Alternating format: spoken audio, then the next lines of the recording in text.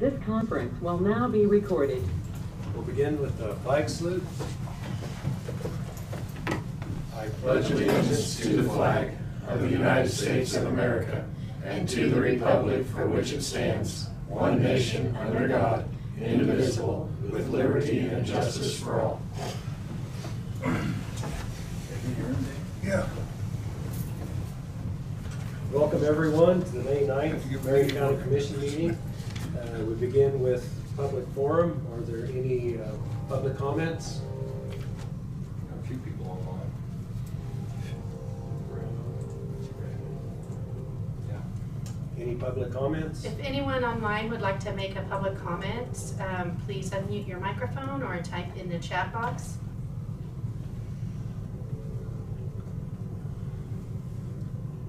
I see none. All right. Well, today we have David Arterberry with us. We appreciate you being here today. If you want to come up to the seat with the microphone so our online people can hear. Oh, yeah. Good afternoon. David Arterberry with Stiefel Nicholas. I've got a couple of handouts here for you. Take one, pass them down? Yeah, please. All right. What I'm here today to talk a little bit about is the next steps that the county will need to take in order to issue the bonds for the road improvement projects that you've been considering. If you recall, a few months ago, you adopted a charter resolution to authorize yourself to issue bonds for these sorts of projects, and that prepayment or that 60-day notice and protest period expired on the 3rd of May. So you're now ready to start taking the next steps that you would need to do to issue the bonds. The first thing I would kind of point out to your attention is the calendar of events that I distributed. And I don't know if, Tina, if you distributed that to the commission yet? I had given it to them a couple of times. Oh, a couple of okay, different so times. you've seen it already. I've seen it. Okay. But I didn't have one in the packet for today, so that's probably helpful to have it today again. Okay, well, good. The calendar, I think, is pretty self-explanatory. We sort of highlighted on it in yellow sort of the big action items that will occur. And today you'll see what we've got scheduled is to review the financing plan. That's what we're doing now. And then you also have a project resolution and a bond sale resolution. Sometimes we call it a go-to-market resolution for you to consider, after we're done talking and getting questions answered. And I'll defer to Mitch to kind of go over with you in more details in a few minutes what all is in those documents, what they entail. But basically, if you take those steps today, then we will work with Mitch and with Tina to prepare for a bond sale. We'll be putting together the offering document for the issue, which is the document that would go to potential investors. We're going to go submit the transaction to a rating agency to get the bonds rated. We'll also send out notice to potential purchasers or bidders on the bonds sort of around the region and around the country. And if everything goes as planned, then the county would receive bids for those bonds on June 9th. So that's the date on which the bids will actually be open, and the low bid, the best bid, would be determined. We would then return to you at your meeting on the 13th of June, and you would pass a final bond resolution. That would actually lock in those interest rates that were on the best bid and officially authorize the issuance of the bonds. The sale is on the 9th of June. Correct. Yeah. And then after that occurs, after you adopt that bond resolution, that's the last official action that you as a commission will have to take. Then Mitch will put together a transcript for the bond issue, something that shows all of the different legal proceedings that occurred. That transcript would get approved by the Attorney General in Kansas, and if we stay on schedule, then the closing for the issue would occur at the end of June, and that's when you get your funds for the issue.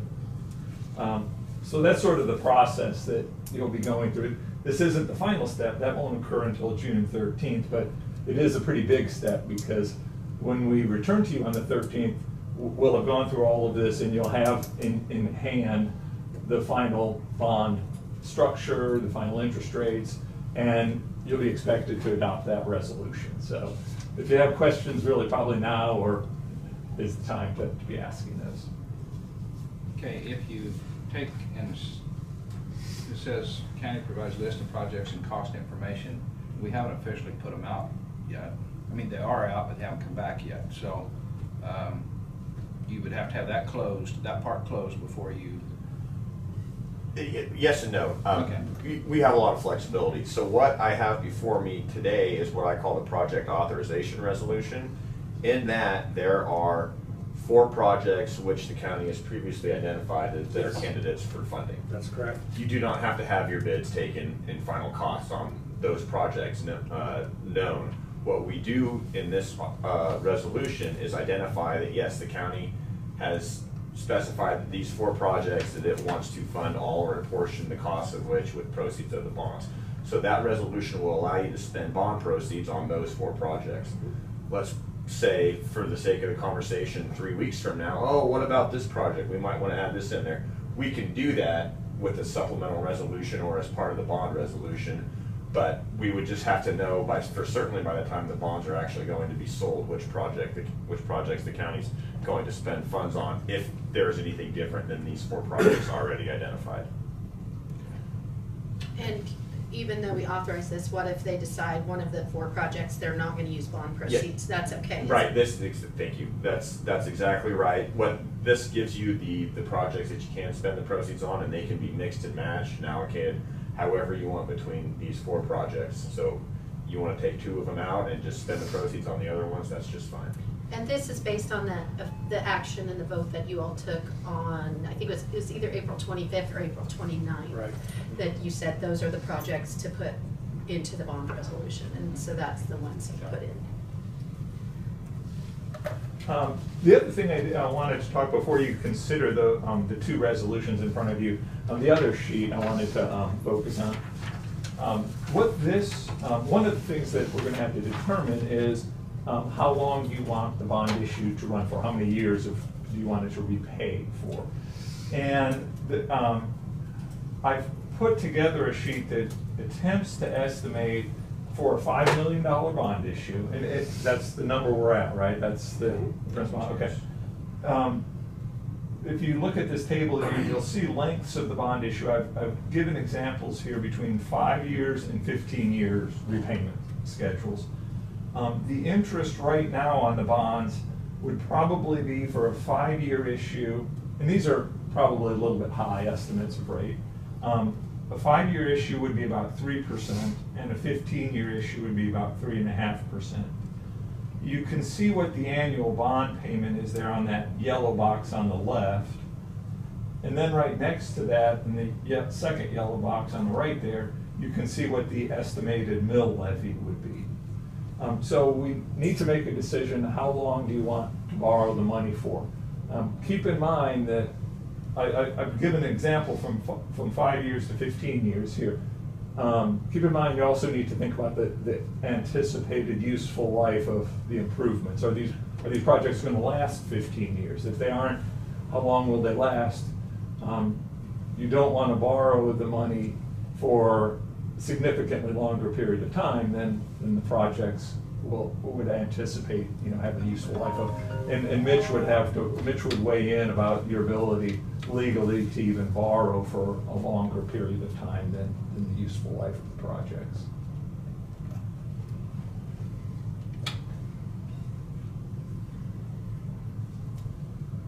What will the impact of the Fed's interest rate hike and coming hikes have on these rates?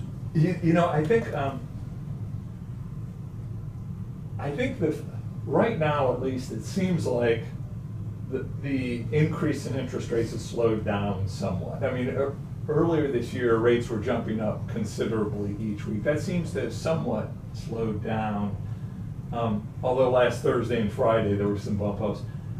I think right now that a lot of the anticipated what's happened in interest rates and what people expect to happen over the remainder of the year is already sort of baked into Built in, these rates. Yeah, they might go up a little bit more, but I don't think they're gonna, if the Fed announces that they're gonna increase rates 0.5% at their next meeting, these rates aren't gonna go up 0.5%. I think these rates already anticipate that, yeah. Commissioner Becker, what are your thoughts on length of term? Well, I mean, we're looking at road projects. I don't know that, I mean, first of all, I think you need to determine how long's that road gonna last. You don't wanna have a 10-year bond at 7 years, that road is bad. I think it. But you also don't, I mean, you talk about people that's on fixed income that may have a $100,000 home with what inflation's hitting everybody with, that's not gonna be very popular.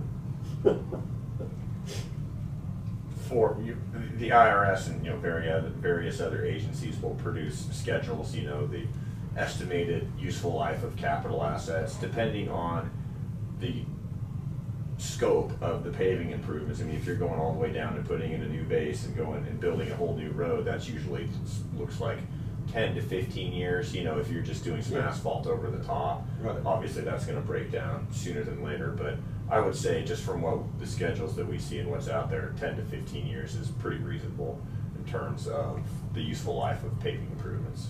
And to me, that's $1 million question with Indigo. Because we've been told by professionals, we don't have a base problem.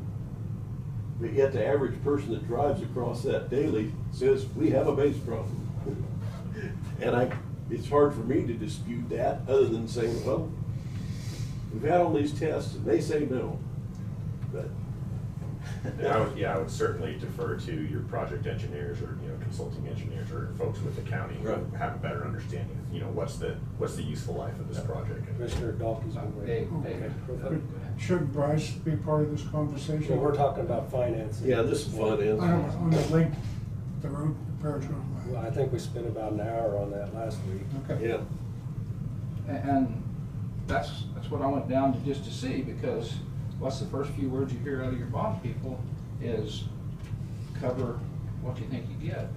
And I didn't get a good answer because I was told I couldn't, engineer can't guarantee anything. I mean, Bryce, we're taking a guess at what's underneath there, except we've had the drill samples and things like that, so I think we have to make that decision how long we do want to run it,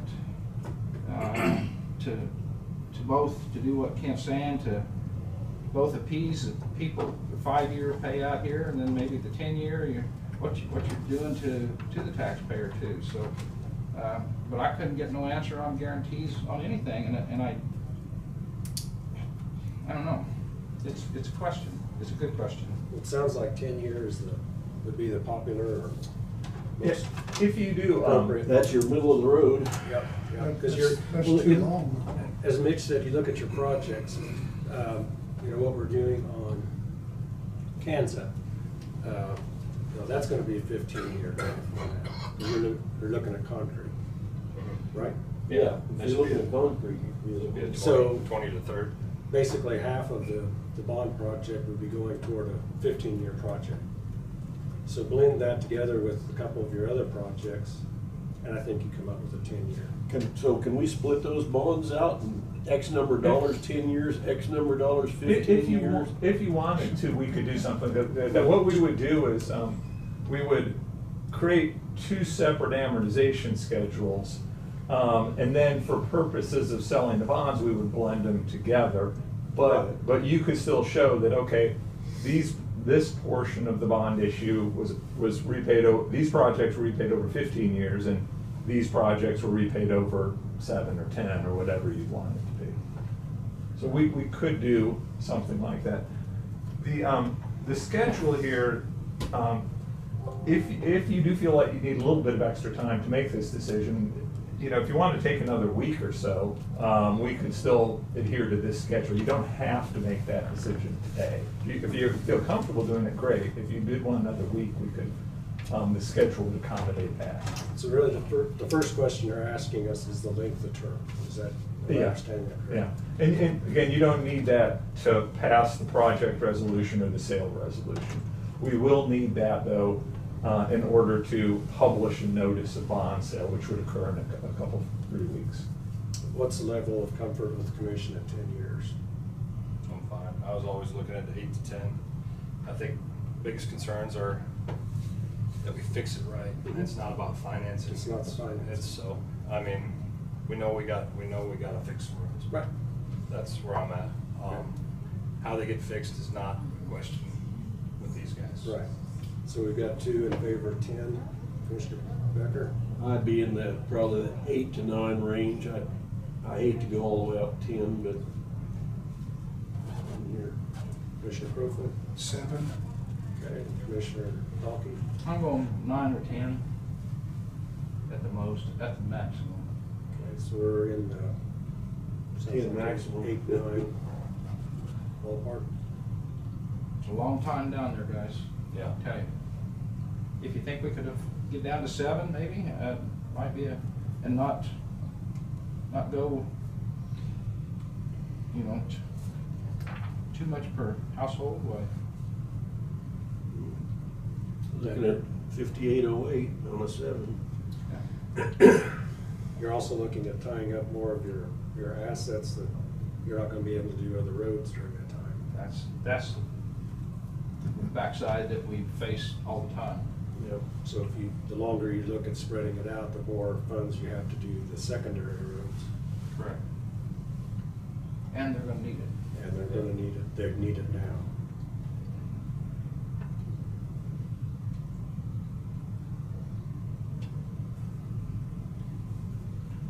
The new issue here is splitting the bonds. To do that, if the Kansas project set out at a certain total for 15 years, and then the rest of them come back to that 8 to 10 year range. So if we did that, it would that affect the mill levy? Yeah, it would,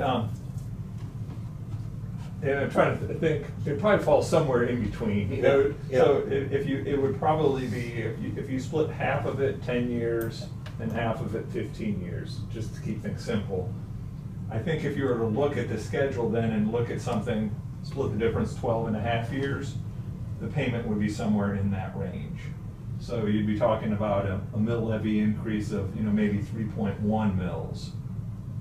Or maybe, what would that be, $35 a year. I'm just ballparking it there. Are there additional costs to splitting it? No, it's very easy to do. Yeah. It's done frequently. It wouldn't be like a separate issue of bonds, there would just be 2 different amortization tables included in the same Okay, bond so it issue. is a But simple. bidders will be, they'll see one bond Right. issue, it'll all be behind the scenes. My issue, I just didn't want to complicate it. Yeah. As much as we'd like to charge you for another bond issue, we want And the reporting is Right, the it'll same? be the same, yeah. Okay.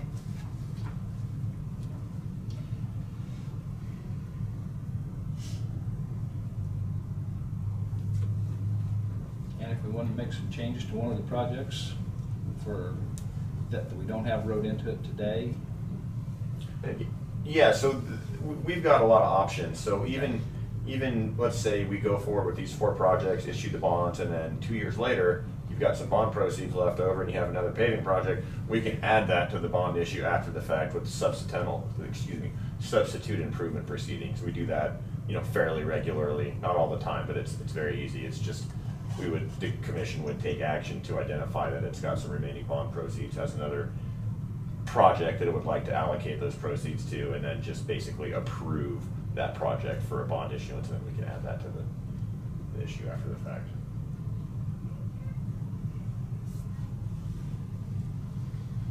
Okay, what's the commission's wish? Do you want to split them up into 2, do half at a longer term and half at a shorter term, or do you want to blend them into one mid-range? is that a necessary thing today? We can, Yeah, I think Just stick with the 5 million and I think we're still talking about $5 million no matter what. I think what would make sense for the purposes of the sale resolution would be to approve the notice of bond sale in substantially the form presented, but also to authorize the chairman to approve the final notice of bond sale, which is the one that will be distributed. So at that point, when we have consensus as to, you know, what the final the two amortization tables look like and the length of financing, then we can drop that in the notice of bond sale, have it approved by the chairman, and go on about our way.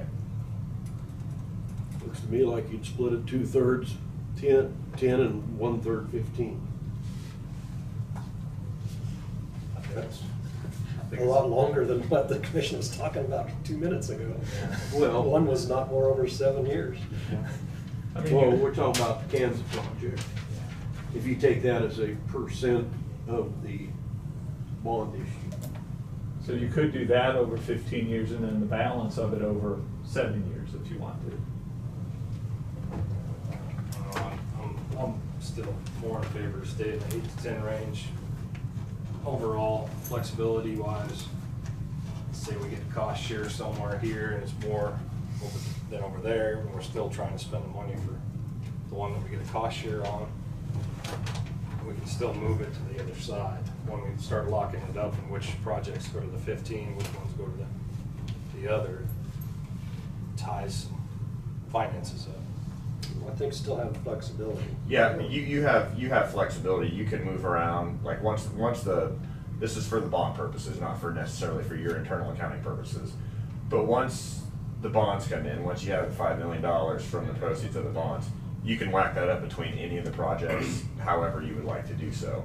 And then in terms of your repayment, that money is coming from it's going to come from your bond and interest fund, which is the source of the revenues are all property taxes for this issue, right? So that's not segregated by project. That just goes into the bond and interest fund. And obviously the most important consideration is, do we have enough to pay our debt service on the bonds? So it's just a matter of budgeting and setting your mill levy as part of your budget process every year, obviously. Yeah, how you amortize the bonds, be it all at the same length or some at 15, some at 10, some whatever, that's really sort of an internal sort of policy or practice. It doesn't actually tie you to spending a certain amount of money on a certain type of project. Commissioner Dalton.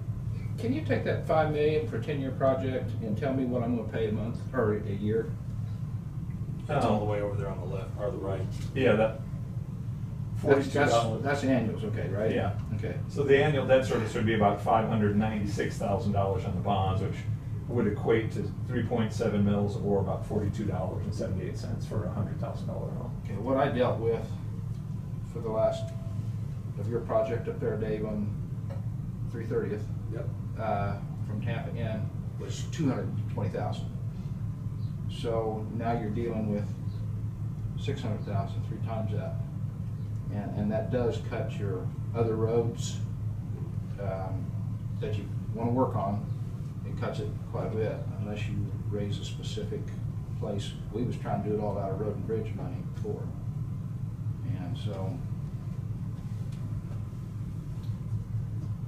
Well, it doesn't look like we're going to get to a consensus on how to do that today. How about if we take the recommendation of bond council and do the resolution to proceed, and then authorize the chairman on the split after the rest of the commission's had time to come to consensus? That way we can at least move forward with the bond issue. Comments? Oh, we are gonna raise the mill levy.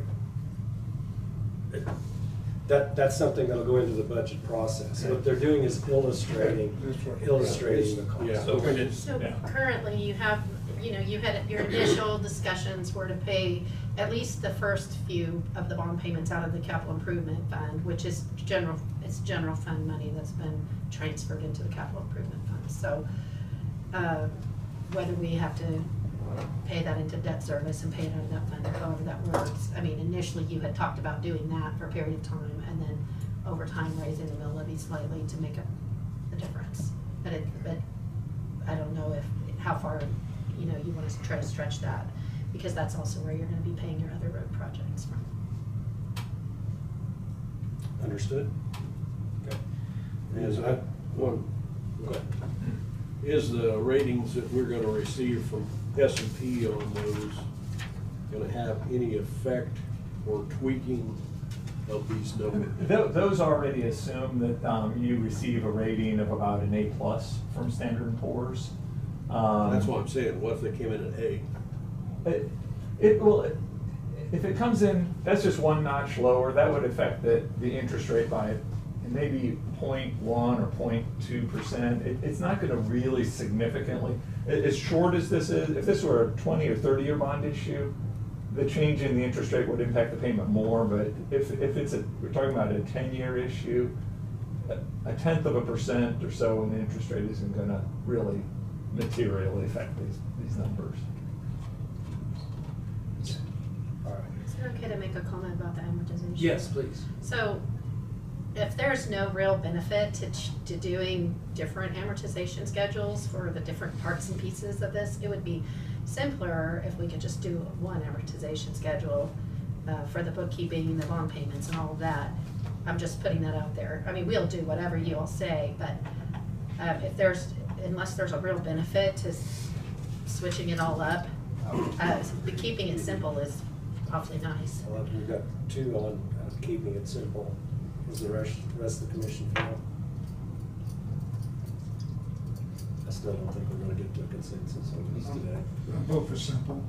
We got 3 for simple, but then we still gotta come up with a. Yeah, but is that giving us the best, the most logical outcome, I guess? Well, I mean, it really comes down, I mean, if you were gonna do 10-year on some and 15 on the other, you're really looking at 12 and a half. Yeah. 12 and a half years.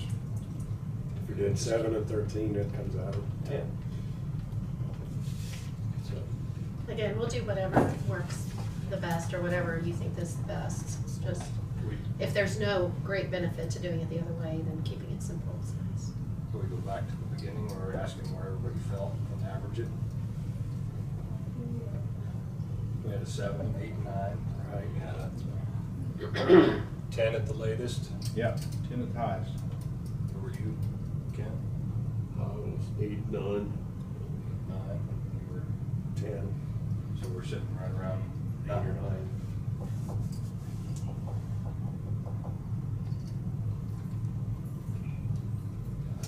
Just trying to. Yep, I agree. I'd like to bring it to resolution. I'll go ahead and move forward with a motion. I move we approve resolution 2022-13. A resolution authorizing the offer of sale of general obligation bonds series 2022A of Marion County, Kansas in the amount of $5 million, a 9-year schedule. That was the motion. Is there a second? I'll second that. Second by Commissioner Crowfoot. Discussion? All those in favor say aye. Aye. Opposed, nay. Motion carried 5-0 after a lot of discussion. That was resolution 2022 Lucky 13. It's like 13, okay. if I got Is my there numbers something in right. there that has to be updated for the length of time? Can you skip that number? Yeah, we go to 14. So the resolution that we have basically approves the county to offer its general obligation bonds, authorizes Stiefel and Gilmore and Bell to prepare the necessary offering documents, and authorizes the chairman to approve the notice of bond sale, which the final version of which will go out to the investors and be bid upon. And so if there's some tweaks and some other items that come in after the fact, we can accommodate for that in the notice of bond sale. Very good. Appreciate that. Yeah. Okay, but the resolution that we just did, was that supposed to be the authorizing the offering for sale? Well, or was it supposed to be the project? That was the offering for sale, that's the one we did, so we can do Right. the other one after the Okay. fact, that's Yeah, fine. the wrong one. Okay, that's all right. That's I went to the fine. first one that was in the packet. So that was, and so Does the other this one. particular one have anything in about the timeline? It does not, right? It does not, Okay. that'll have to just be So a we can direction go that we ahead get and from the governing body. We can sign it as is, Yes. is what I was trying to Mhm. get down to. Correct. Okay, so here's the signature page.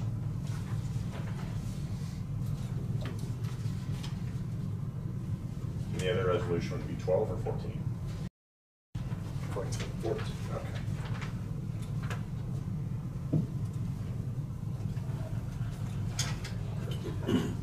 The other resolution is straightforward, just authorizes the proceeds of the bonds to be spent on those 4 projects, as we discussed before, so I think we kind of covered that one. I'd be happy to ask or answer any other questions, but that one is, like I said, pretty straightforward.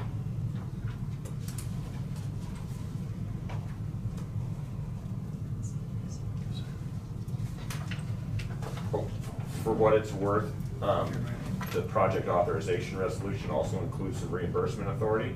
So to the extent that, hey, we like this bid, we want to get started, the county could start spending available funds on the project and then reimburse itself those funds when the proceeds of the bonds come in. That's included in the project authorization resolution as well. So if you get a contractor or a bid, that says, hey, we can start next week and we're ready to go, then that option's there. Yeah. Yeah, right. I'm a little optimistic, sorry. When we started on this, I kind of thought something like that would happen, but right now it seems like we'll be done in June and it'll be next year. All right, then I have the next resolution. I move we approve resolution number 2022-14, a resolution declaring it necessary to authorize the payment of the cost of paving improvements to roads in Marion County, Kansas, and providing for the issuance of general obligation bonds to pay the costs thereof. Is there a second? Second, Commissioner Gary. Discussion. All those in favor say aye. Aye. Opposed? Motion carried 5-0. Great. Well, we will proceed. We'll move ahead with everything, and I know we've already got a rating call scheduled in a few weeks. And we'll keep you posted. To the extent interest rates change significantly, I'll probably send a little memo over to team and we can update you at the meetings. Well, thank you. We appreciate your Yeah. information and answering questions. Provided a lot of comfort, I think, to the commission and being able to respond to constituents. I know the county doesn't issue a lot of debt, so this process is a little bit unusual, so that's kind of what Mitch and I are here for, to make sure you understand what you're doing and guide you through the process. Very good. Thank you, Dave. Yeah, Thank you all.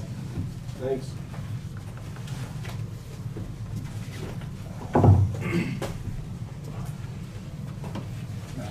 Second page. Commissioner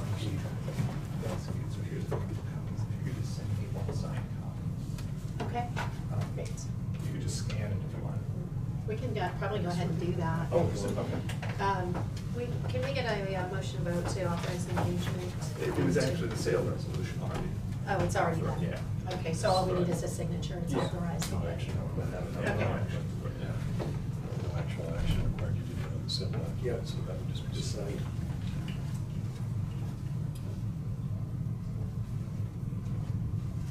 Windy coming down the lake. Well, tailwind, so that was Tailwind, helpful, okay. right? We'll Fine, find a little going bit. back now. You Yes, know- Dave and I are in opposite directions. Yep. Well, I've got a rental car. A lot of times our company wants us to rent cars when we're driving.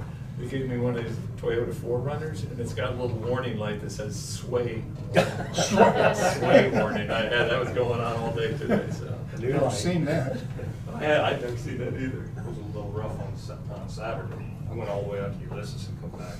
Oh, Yeah, boy. that's It just kept catching me the whole way. Can't imagine. I got a V8 taken back down there, so the wind doesn't bother me too much, but I have to stop for gas about halfway down. Yeah. But it's dropping in.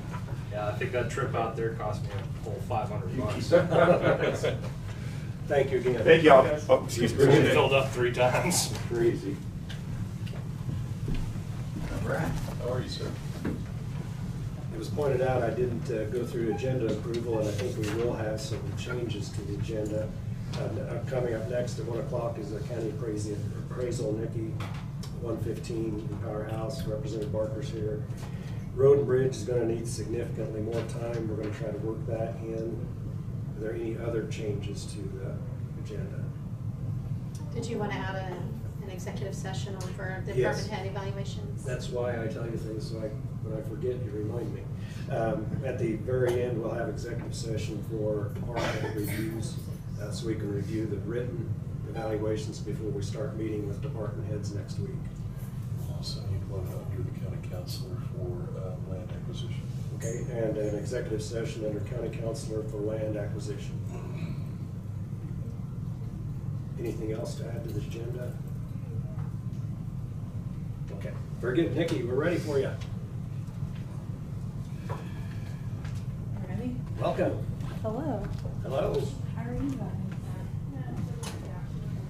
I guess I'm gonna do my quarterly and then Alexandria's on her way. Hopefully she'll be here. Is that her? Maybe she'll be here in a couple. Somebody should. She's right here. Okay, there she is.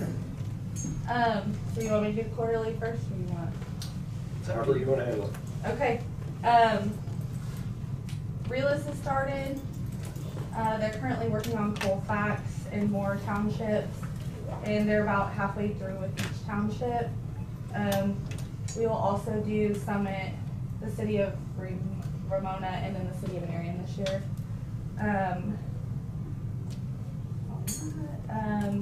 We had 86 2022 appeals on property valuations, 2 canceled and 1 was a no-show.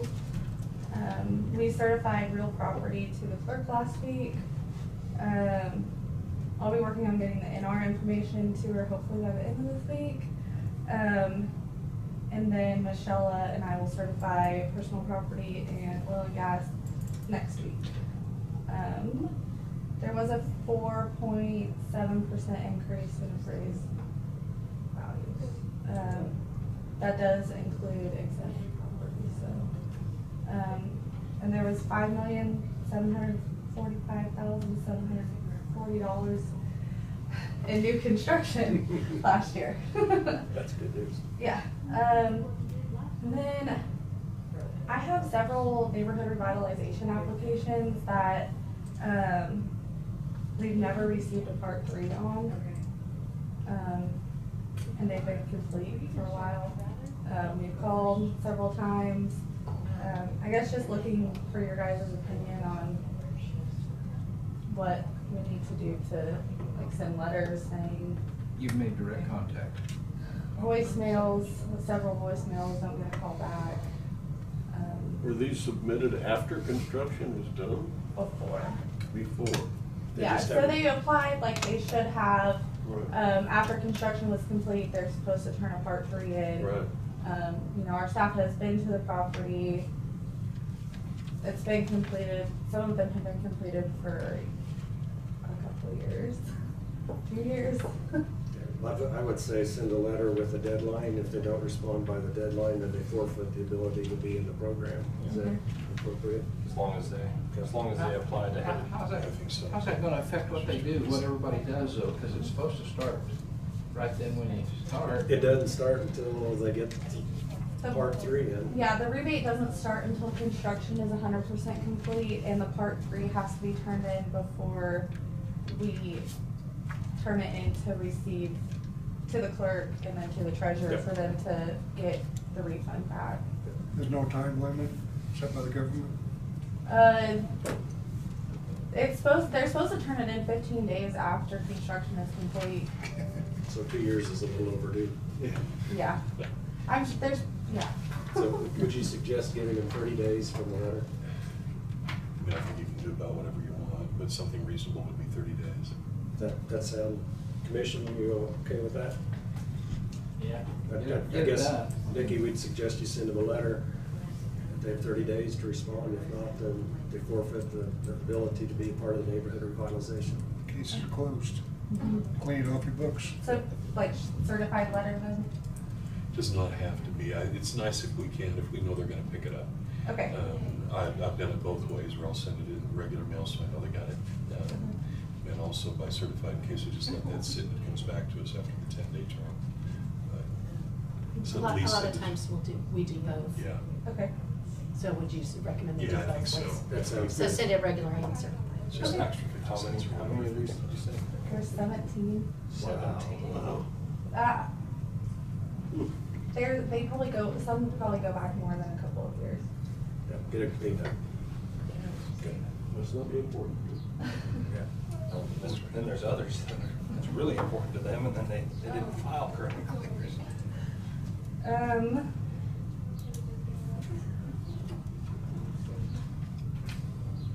We plan this summer to talk with Augmentum, and they run the AS400 program.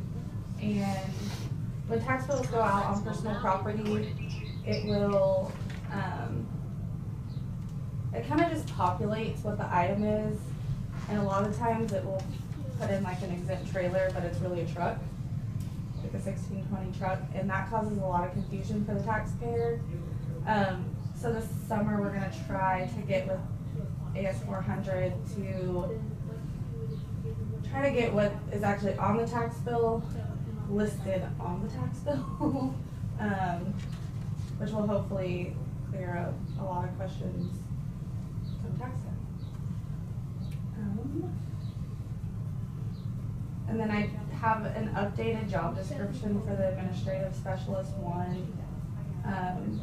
We believe it got changed since I was doing the front desk duties and doing field work. We think it got changed to include field work duties at one time and never got changed back. So we were just wanting to kind of take the field work out of the administrative position. So those are the changes that were made. And I guess it needs approval from you guys.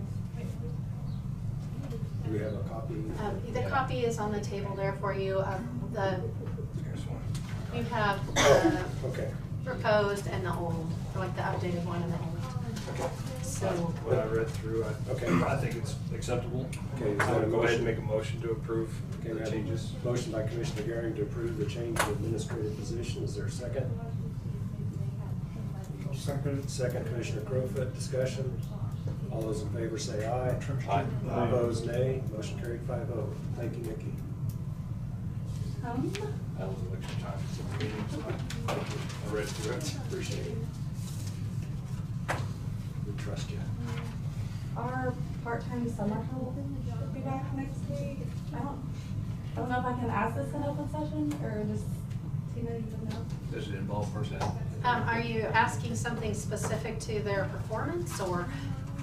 Okay, Just letting you guys know.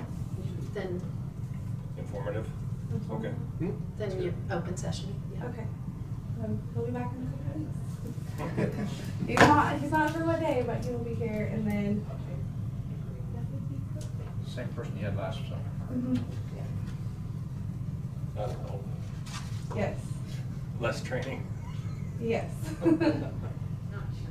We did hire someone for the front desk, but she will not start until late June. So she's coming from California, but she has family here, so. Hopefully. And there's one of my employees' last day tomorrow. What was that? One of my employees' last day is tomorrow. We're back to not fully staffed again. I think that's all I have.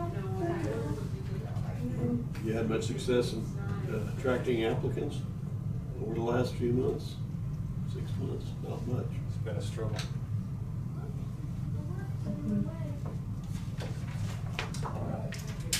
That has been something common in most counties, FYI, it's not just Marion. Yes. It's most businesses, Yeah, not the county, it's everything. yeah, Keep your eye out, look for automation that helps. yes. Hey, I might be able to help you with that. Yeah. Automation that helps, then you don't have salaries. So I did not realize we would have quite so many people, so we can share, hopefully. I can share. We got copies. I think we already have the electronic copy. Oh, you do? Okay. Yep. Well, So we're good? You do have an, Thank you. would you like to go to your account? Yeah, okay. And then if y'all give it to you, then I've already Okay, thank you. shared. Oh, look at you guys. Okay.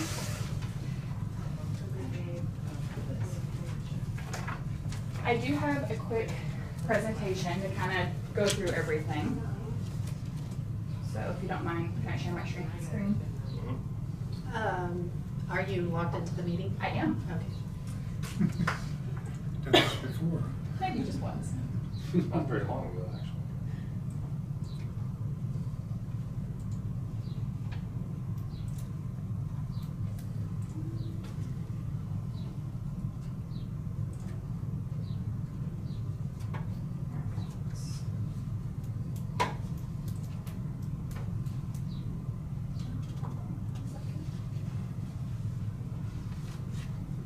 You see how to share your screen?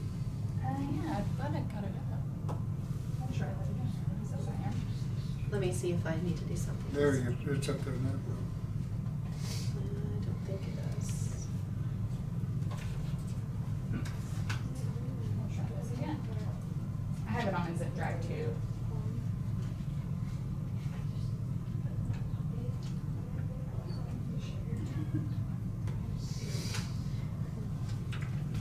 Oh, ask the organizer to make you a presenter. Yeah, good presenter. Got it? Oh, there it is. Okay, so once we get it fully. Okay, we can work with that. So, just to give you a quick rundown, a reminder. Oh. Can you click the, are you controlling it? No, No, I'm. there you go. I wonder if it's just on a lag. We'll give it a second. Okay, here we go. So yeah, we're on a little bit of a lag. So just give you a quick reminder of what we talked about last time. Your last project was in 2020 in the spring, and once it gets cut up here. You guys were at the 3-inch for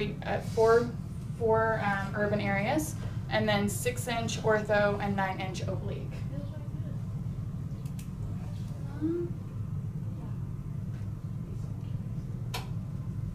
There we go. So that's what you had last time. You can see the difference between the 6 and 9 is quite a big difference. And with that, we had a total payment for a project of $109,409 and payments of $36,469 over 3 years. And as another reminder, I asked Nikki to kind of bring the facts of how it's used within the county again, so would you mind sharing that real quick? Because it was quite impressive. More dead trees.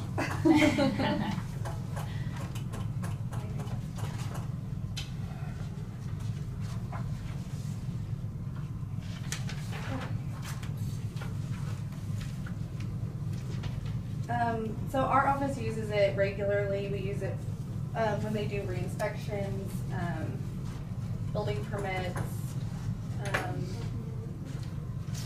Debbie in our office updates it and maintains the website. The City of Marion uses it. It's a great aid for a lot of what they do. They use it to look up subdivisions, road and street projects and measurements. Fire department uses it for planning. Planning and zoning and utilities use it for property lines and setbacks. And the police department uses it for parking and planning for big events and other planning operations. The city of Hillsborough fire chief and building inspector says he uses it almost daily for zoning, property lines, code enforcement, site plans for proposed planning. He's also used it for planning and zoning hearings. He can find who owns a property within 200 feet of a project, mail out letters, and the road department uses it regularly to locate projects and measure projects. And he uses the overhead view. The city of Gossel uses it. I'm assuming the same reasons. I never did hear back from them. Planning and zoning uses it as a secondary when their GIS is down. And they use it for the history to see changes on properties, ads or demos, since it has several years of imagery. And Brandon stated that the images are more clear on pictometry than they are in their system. And emergency management uses it when planning large events. like the planning of the motorcycle race reports. And then I think the clerk uses it for their splits and combos. It's been used almost 2,000 times in the last year, So all that being said, that's quite a pretty, and that's a broad countywide spectrum use. And I would say that that is one of the best uses countywide that I've seen in Kansas at least. So what we talked about last time was bringing up that 9-inch to 6-inch on your obliques. And what that's gonna do is, you know, make all those people's jobs and lives better. Right. So once it catches up here, I've got two options. Come on.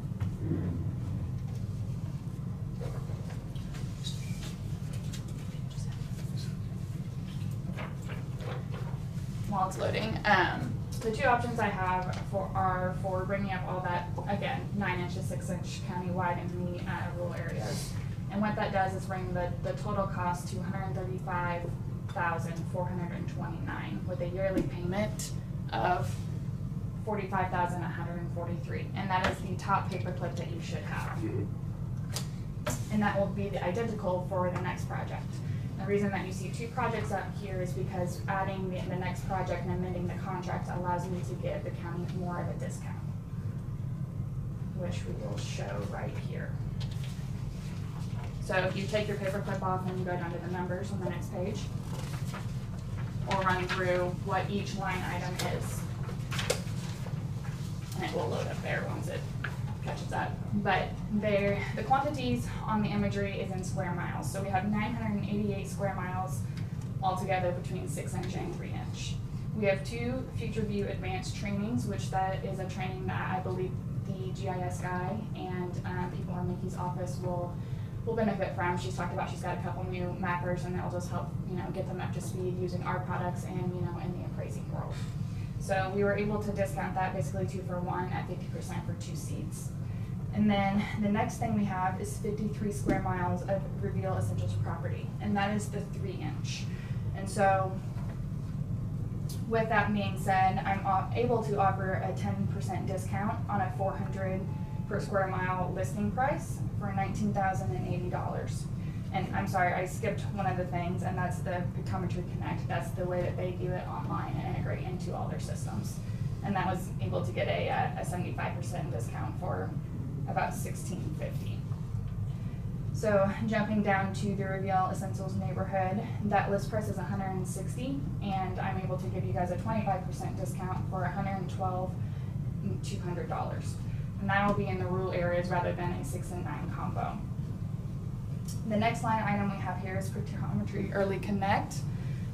And what this does is, as we're flying, it will allow the images for everybody to be used countywide as it's being processed before your final delivery, so that, you know, you're not waiting for that 30 to 60 day, you know, turnaround time before you get the final delivery images. And then the very last line item there is just the support from our company, making sure that everybody's trained, that if there's ever a technical difficulty, that we are there and accessible to the county. So that duplicates into project 2 at that guaranteed price if this was the route that you were deciding to go. And then the very last thing is just an up close of that map that is still stuck here. So any questions on that? No? So just to be clear, what you're showing here, project 1 is a 3-year project, and you're asking them to do 2 projects. The second project, which would be a total of 6 years. Which correct? it is correct, but that next project, that very last one, would not, you don't have to do it if the budgetary means are not there. There is a clause in there that says, we can't afford this, you know, we are passing on this project. But what it does is it gives you a guarantee that if you wanted to do that project, it would be guaranteed at that price. Is that a second flight then? Yeah, that would be a second flight. So what we would do is we would amend this current flight that you guys are up for renewal to these products, and then we would add another one, you know, contingent on budgetary needs. So you come back in 3 years, give us the opportunity. To say yes or no, Yes. yeah, Just at the same price. at the same price. And do we ever charge as a department for using this? No. When we first got this product, the idea and the intent was to charge the other agencies, and I don't think that ever happened, so. I mean, like the cities, Right. every time they hit it, it's $20 or something. We initially were gonna do it as a subscription, but they've gotten used to having it for free, and we've had it for I don't know how long now. Watch what the cell phone companies did, they gave you a free phone, but now they charge you. Yeah, well, that's up to you And all, we gotta whether you have want one. to charge the other agencies or not, but right now, they're not being charged. But you gotta count how many times everybody hits it. It's actually not paid out of my budget. Paid out of sales tax. I mean, like So the I city don't of have control. Florence and Hillsborough. Right, so if the commission decides to change that pricing structure and charge those other entities, that's a commission decision, you can do it any time. Right. At this point, let's focus on the. Well, yeah, I was just asking. But down the road, we can reconsider that. But there is a mechanism to do it. There's a Yes, there mechanism to is. do it. Any other questions on? What was our last billing? 109.5 basically. 109? 109, well, for the total project, the yearly payment it was around 35,000. I've had another slide if it ever catches up to show you that. But it's in the packet. It's in the packet. What's this second budget proposal? That project two, or the second, that's the next thing after we Let's did. get through this one first. Yeah. Okay. What's the commission's feeling on the pictometry proposal? Are you gonna fly yet this year?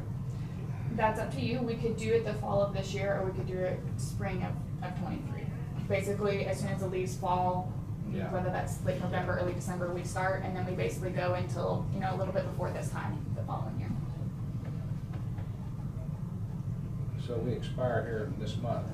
Don't pay attention to that. Okay. Okay, are there other questions? Before we go to a vote, let's get to the second, Oh, okay. because this kind of ties into everything. All right, thank you for. He can be led. Well, I just want to make sure everybody has all the information. So that's just imagery. That is imagery, conference, and the tools that you need to do the baseline of what everybody's doing, the engineering, the appraising, everything from the city perspective. Last time we were here, somebody asked me, I think it might have been you, about getting a building outline for every structure within the county. But that being said, that is called a change finder project. And what we do is we take 1 year of imagery and we compare it. We outline everything within 150 square feet, and then we compare it to the next year of imagery and see what's changed, and it falls into 5 core categories. So I'm gonna try to get through this because it's gonna take a while to catch up. But what we do is imagine in 2020, we have it on the left side, and there is just a run-of-the-mill spec house, 1,600 square foot. Well, somebody bought it, and now we're flying in 2023, and they put an addition with a covered patio and a deck on, or something else on there. What this does is it comes and outlines it as in 2020 and then 2023, and outlines the changes. And you can do changes in all different perspectives of, was it changed 25%? Was it changed, different windows? Not only does it do changes, it does brand new things. So you got, new subdivisions going in, demolished, existing, no change, or unknown. So you get 5 different categories this falls into. That being said, and then you can filter it down into, further. So say Miss Nikki has 5 appraisers out in the field, and she wants each appraiser to be in charge of, this township, and you can break it down into township 1 for appraiser 1, and so on and so forth, school districts, whatever the GIS data we have in county, we can break it down into manageable sections. And If we had all of that, why would we even send an appraiser out?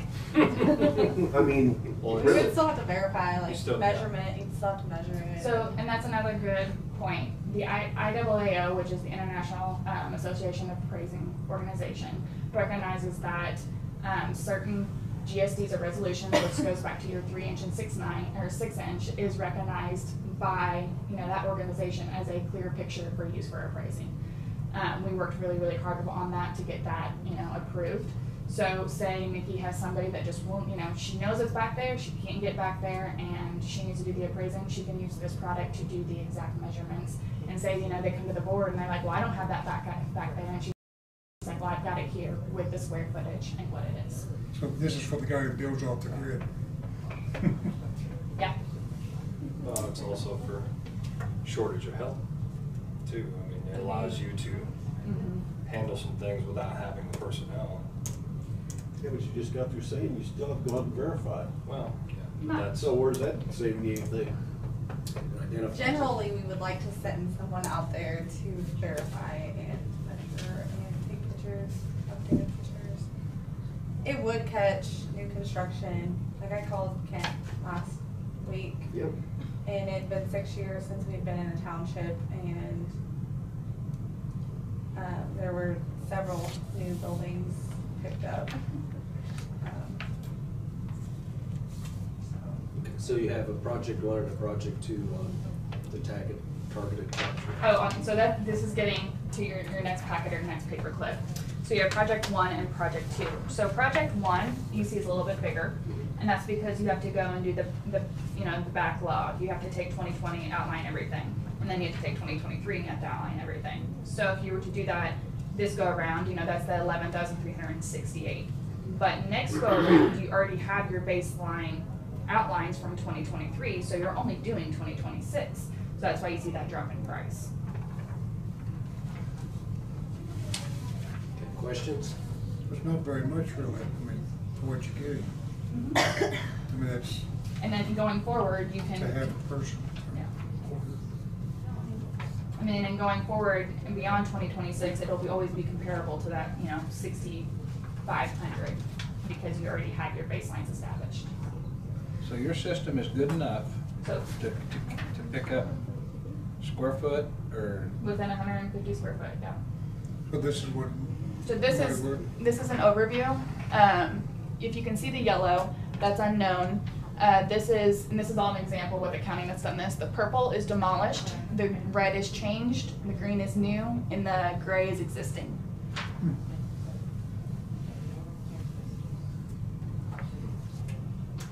Because a lot of people see this, and it also has supposedly your property lines, and they could be 5 foot off. I mean, Sure. it's quite a bit when you're looking to get down to put a fence up. No, I agree. And one thing that we always do say is that this is all the combination of data. So Nikki manages the property lines, and we just upload it. We don't do anything with this. This is based, we have a parcel actually going in and setting points and outlining each building. So it is done to this imagery, whereas the parcel data may be done on different imagery or, a different, I called it as-built when I was in utility, but property cards, whatever. This is the combination of all data. So sometimes it doesn't line up exactly. And you're right on that. Yeah, the public, though, they don't believe it. It's on paper. It's right here. I know it's right here. Well, and you don't have to make this accessible to public. That's the other thing. Well, true. This is all internal use. If you want to use it on your public websites, you can, but it is not something that we're going to put out to the public. How's the commission's general feel on the proposal? I think it'd be. I don't know if, go ahead, Dave. Be asset, I think. Well, I know Quite a it's, new buildings. it's popular and it's helpful, but there's no cost benefit analysis with this. All I ever get is price. So I actually. Where's the cost benefit? So I have right here a project a dashboard, and it's probably too small to see up there, but this county had a parcel count of 34,000, population of 37,000, and staff in the office was 5. So comparison years of imagery was 13 to 16, and total structures was 35,713. Total change structures was 4,296, and their current additional assessed value with this was 3.4 million. They were at a 77% review at that point in time when this was done. exactly. Well, that's where your what cost- I'd like to see as part of this. That's where your cost. Well benefit is. prepared. Thank I you, mean, I'm not Alexander. saying it's good, but prove to me it's worth it. No, I understand. And I will say, the first time around, this is where it's like mind blowing, like, oh, wow, we caught this, this much. The second go around, you've already done most of the county, so it's more of a review, and it stepped up her review as far as being quicker, because you can click through and be like, yeah, we got that, that was on last year's tax report. So, the big punch is the first go around, I will say that. Okay, do we have a motion to approve the budget proposal from Eagle View? With the With the Second. 3 year? So I've got it all broken down on your options, if we can load up here. So again, in 2020, your total was $109,409 with payments of $36,469. So that's where you're at currently. If you do just imagery as it stands, your project 1 and project 2 will be $135,429 total with yearly payments of $45,143. Imagery, no change finder. Imagery with change finder will be a 2023 cost of $146,797 with a yearly payment for 3 years of $48,932. And 2026 would be $141,925 with a yearly payment of $47,308. Very good, and it popped up right on time. Good. So, I'd make a motion to go with the imagery with the change finder. we have a motion from Commissioner Garing to proceed with the proposal, including the change finder. So that's 141. It's this one here. It's the one to the right. 146,797 Are total. you specifying both projects? Both? Yeah, 2023 and 2026. Okay. Is there a second? I'll second that. Commissioner Crowfoot, second. Further discussion? All those in favor say aye. Aye. Aye. Opposed, say nay. Nay. Motion carried 3-2. Thank you. Thank you for having me. I do have a thank you slide, but I'll give up. It'll be long later. All right. That being said, and I was gonna say this before we went to the motions, but we have had notice that price increases are coming. So with this, I think you're smart because you're locked in for the next 6 years. So after the first change finder comes through, Reassess, we'll be absolutely. able to, we'll be able to show that it was money well spent. Cool. All right, well, I will send this for contract. I'll have to go through our legal department. Are we wanting an amendment or a fresh contract? I would say for the state and having to go through all the procedures, amendment would be smarter. I think just fine to do it as an amendment, you're not changing that much materially. Okay. All right, I will send that to my legal and in a couple of weeks I'll have a contract. Very good. Thank you. Thank you. Well, Commissioner, you're running about half an hour behind schedule. So. It's your meeting. And I was doing very good at keeping you guys on track. Representative Baker, I hate to ask you, but do you have another commitment that? Give me a time. I may have to run over to a service. Okay, be 15 minutes? 15 minutes would be great. I'll just run upstairs to district court and see some more Okay, friends. appreciate it. Thank you. Sorry about that. And I know you're getting some work done on. How's Randy? Pretty good. Good to see you, man. Yes, take care. Hello. Come on in. Here. Got me up here? Okay. Anybody that's gonna speak, can sit over there for the online. Okay, you go first. All right, I'll go first. Welcome. Hi, my name's Gail Taylor Ford, and I'm the executive director and owner of Therapy Services, and I have outpatient substance abuse treatment programs in Coffee County, in Burlington since 2005, and in Emporia since 2017. And I have partnered with Melissa Landis, and I am president of the board for Empower House Ministries. And what that is, it's a recovery home for women. We're located in Emporia, and any woman who is in recovery from addiction or wanting to be in recovery from addiction, they could be in treatment, they could move in right before they start treatment, or they could be done with treatment and needing help getting on their own 2 feet. And we opened in February, and we've been having wonderful success, and we have to actually serve a person from your county, so we wanted to come and let you know how we also affect your county as well, and let you know that we are available to your county. And so I'm gonna let Melissa give you stats and numbers and all those details, and I'll step aside. Great, thank you. Yeah, I'm gonna put you in charge of passing out some paperwork. Okay. My name's Melissa Landis, and just to kind of quickly tell you about what brought me here is back in 2018, my daughter was a drug addict. And as I was interacting with her doing what we call normal mom duty, I really started to see addicts up close and personal as real people with obviously some very serious real problems. But then when I look in the mirror, I know I've got serious problems too.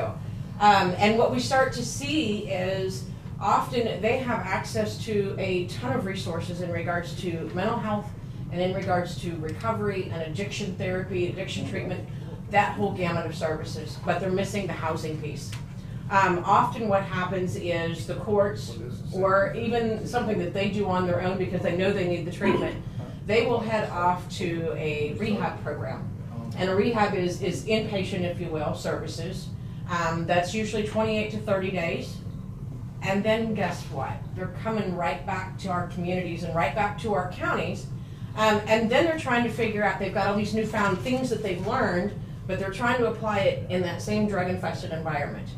And so oftentimes they fail. Or they're going off to reintegration, and again, they're coming back. Or they're going off to jail, and then they're coming right back. And so really what it amounts to is they've got all these access to resources, but they need that one central place to call home. As I have been working with these young ladies, I have seen them living in places where they shouldn't be living. I have seen some living in vehicles. I've seen some men in particular living in garages. I've seen them living without electricity. I've seen them living without plumbing. I've seen them living without a toilet. So when you've got all those things going on, I've often asked myself, if I woke up in that sort of situation, would I be able to pull myself out when they literally don't have electricity? So that's really, back in 2018 is kind of where I started becoming aware of all of this. And then in 2020, we sat, actually one of the young ladies said, I got this Gail Taylor Ford person you need to talk to. And so Gail and I hooked up and obviously brought in that full board so that we could establish a 501c3 organization. We're a nonprofit. And like Gail said, our focus is safe, stable housing, but then also secondarily addressing all the other pieces that they need. So that means following through with them, making sure that they're accessing all of those community resources, making sure that they've got good solid peer support, and life skill training. Some of the joys that I've had in the last couple of months is literally sitting down with somebody that when they came, they said they knew how to make ramen noodles. They said that was the extent of their cooking, and to see her make lasagna and the pride and the joy, but more importantly the hope in her face is really what we're all about. So one, as Ms. Gail said, one of those young ladies that came to us came from your county, but I wanted to give you some numbers and some stats on exactly what this population looks like. Their average age is 36. 70% of them are unemployed. 70% of them are on some form of corrections. So drug court, probation, community corrections, bond supervision, all of those various programs. And I've been in touch with all of those officials to let them know that we're here and that we can be a resource for your counties.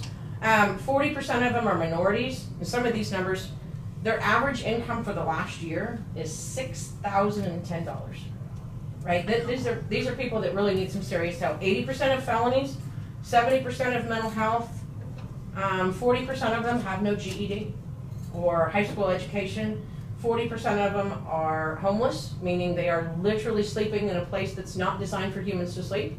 And 40% of them are precariously housed, which really means they don't know where they're sleeping next week. So that's kind of the broad overview. So I'm going to let Miss Ashley talk a little bit, and then I'll come back and talk a little bit about what specifically brings me here in front of y'all. Try not to be as long-winded as me. I'm just kidding.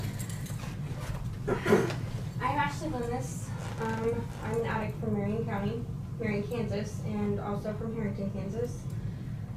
I was brought to Empower House Ministries through, I got clean on my own and lived in an environment with no electricity, improper housing.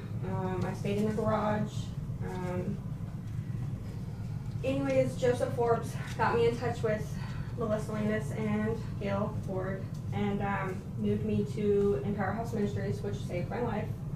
I was headed down a really bad road between using, dealing, robbing, stealing, anything and everything on my record. It has kept me out of prison. It has led me to sober living. My addiction was the #1 problem in my life. And today I live in a community on my own with my significant other, and that is all due to Empire House Ministries. I had nothing when I went there, and now I have an entire life there. That's all I got. You are fabulous. Thank you, my dear. And so what we see, like in the case of Ashley, is this is about giving them the support and the hope that they need to pick themselves up, and ultimately to become self-sufficient, so come back and start contributing to society through employment and all of those sorts of things. So from a funding perspective, let me tell you where we've been. We have focused in on the special alcohol funds. How familiar are y'all with those? Pretty familiar? Okay. I brought you, Ms. Gail, I brought you more paperwork. I brought you a copy of the state statutes, but essentially the state statutes say this is liquor by the drink taxes. When it's collected, it then goes off to the state, comes back to your county for distribution. A third goes to special parks and rec, a third to the general, and a third to that special alcohol fund. And on the back side, you'll see, and I did do some highlighting. In the middle of the back side, you'll see that where that money's supposed to go. It is for drinking, drugs, smoking, education, cessation, or treatment. So we have been successful with special alcohol funds in Coffee County in February, in Lyon County as of a week ago, and are currently approaching several other counties based on our service area and based on where these ladies are coming from. So we are requesting an appropriation or an allocation out of that special alcohol fund to continue forward with our existing operations. I know I'm a fast talker, and I'm sorry. Anybody have any questions for me? Commissioners? We disperse ours right now to where, Tina? Facts? Currently, Factus is Factus. administering all of our special All of alcohol them. funds, and they're being utilized for primarily prevention. Yeah. We're also funding treatment through Prairie View. Those are great places. And on the first side, what we need to look at is, particularly when you talk about those youth and the schools and the education, that's huge, because if y'all can keep them from ever getting in that position in the first place, it keeps them from coming to us, and keeps them clean and sober to begin with. So, Have you got down to a daily figure cost of what it costs you daily to operate? I do. I mean, I can tell you kind of where we're at now. February and March were the last 2 months that were compiled, and they were a little higher because you've got all of those initial things, right? In the middle of March, we said, oh my gosh, we need a computer. But our actual out-of-pocket spending was about $4,500 or so for both months.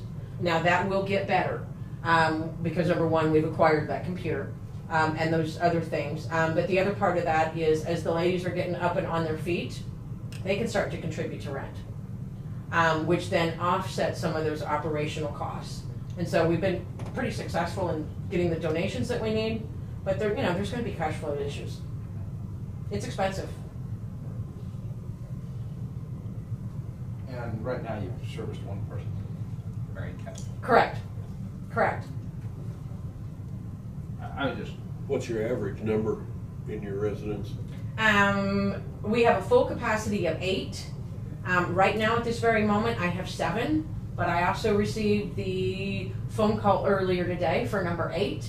And then I have 3 currently sitting in jail that are vying for a spot that I don't have. So translation, with the way things look with this other applicant, I'm going to say we're at full capacity tomorrow. And that hasn't been 100% decided because we haven't met to talk about it, but I believe we're at full capacity tomorrow. And that really is where we need to start looking at that focus. Obviously, with roughly speaking an 8-county service area and 8 ladies, we need to increase that number. Because obviously the addiction problem isn't just here, it isn't just Lyon County, Coffee County, it's all of them. And so the need's much greater. And so obviously we've got to ramp up our game and increase capacity. What's the interaction in terms of like domestic violence with it? That overlaps a lot in terms of some of the ones that I see regularly. And they then can utilize Safe Hope as a place to stay but still need your services. Is that something that's being done? Yeah, and I'm not familiar with that organization.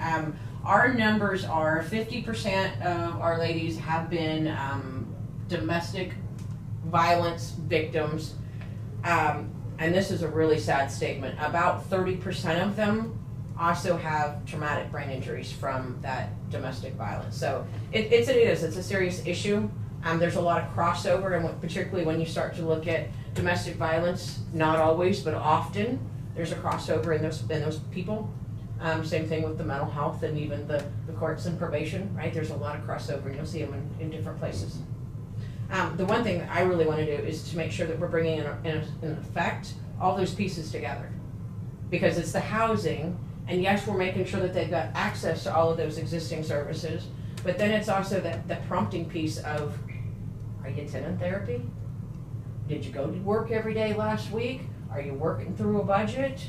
Where are you at with your mental health and your medications and all that sort of thing? So hopefully it becomes that wraparound holistic approach, utilizing all the pieces that are available already in our communities. So if FACT is administering those funds, how does that work, you know? Well, the commission would have to decide to do something different. We don't have a high amount of special alcohol funds each year. If you wanted to do an allocation for this organization, you could do it from another source also.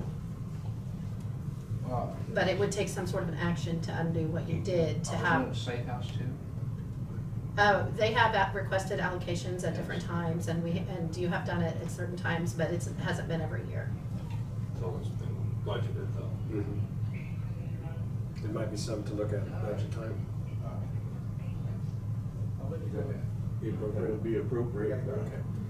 I think at this time what we will do is we will take your request under consideration. We'll be moving into our budget season here in the next, before we know it. And certainly keep you in mind and see what we can do to help.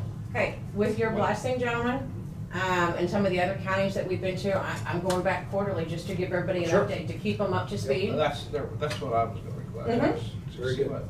Yeah, that way there's full disclosure, everybody knows what we're doing. Yes.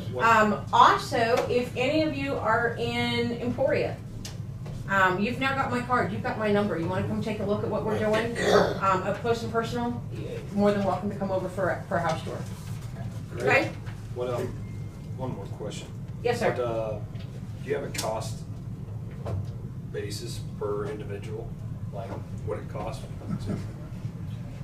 And that's going to fluctuate based upon, how many spots I've got filled. Just off the top of my head, our goal is to collect $100 a week in rent. Once they're up, once they're running, and that essentially covers operations. Our goal, but where we've struggled a little bit, is that 70% being unemployed when they come. And it takes them 2 weeks to get a job, and then a week to get the paycheck. And in the meantime, we've got that lag time. But ideally, that $100 a week in rent, roughly speaking, the goal is to make that offset operational cost so that we're even Steven at the end of the month. $100 per individual. Roughly speaking, in round numbers. So. Yeah. Well, it gives us something to think about when we get to budget. Absolutely, and y'all have my card, so call me if you have any questions, or if you just want to come take a peek. Yes, sir. I'd like to thank you for coming and continue to move forward. Yeah. All right. Appreciate that. She is amazing. It's fascinating to watch her dream and hope and start to do all the things that young ladies do, and fabulous. We're so proud of her. Good, thank you. Very good. Thank you all. Thank you.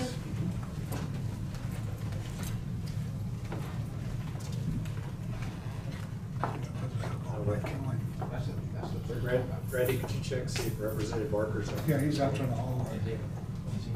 You see, he's talking to drugs.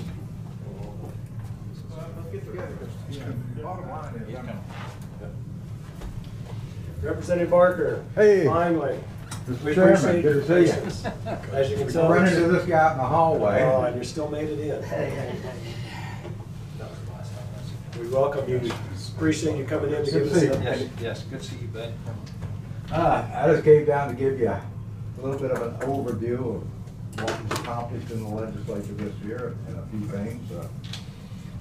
We met for 78 days out of our 80.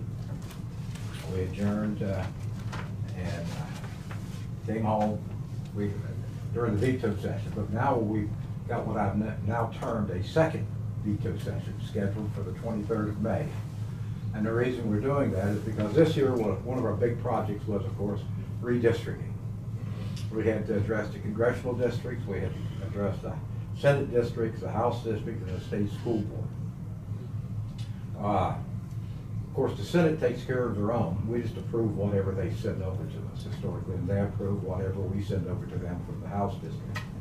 The congressional districts, I was on the redistricting committee for the congressional districts, and we did about 25 town halls throughout the state. We did several of them in person, and then some we did remotely, where people could go to certain cities. They have a computer set up, and they could ask their questions or give their comments or whatever about the maps. We did pass the congressional district, and we had to follow federal guidelines on that. You know, because one man vote, one vote in our Constitution, every district has to have just about the same amount of people, very little tolerance. In fact, the districts that we draw, each district had the exact same number of people in each district. How that works out, I don't know, but that's how it worked out. We did pass it in the House and passed it in the Senate, sent it to the governor. A lawsuit's been filed in Wyandotte County.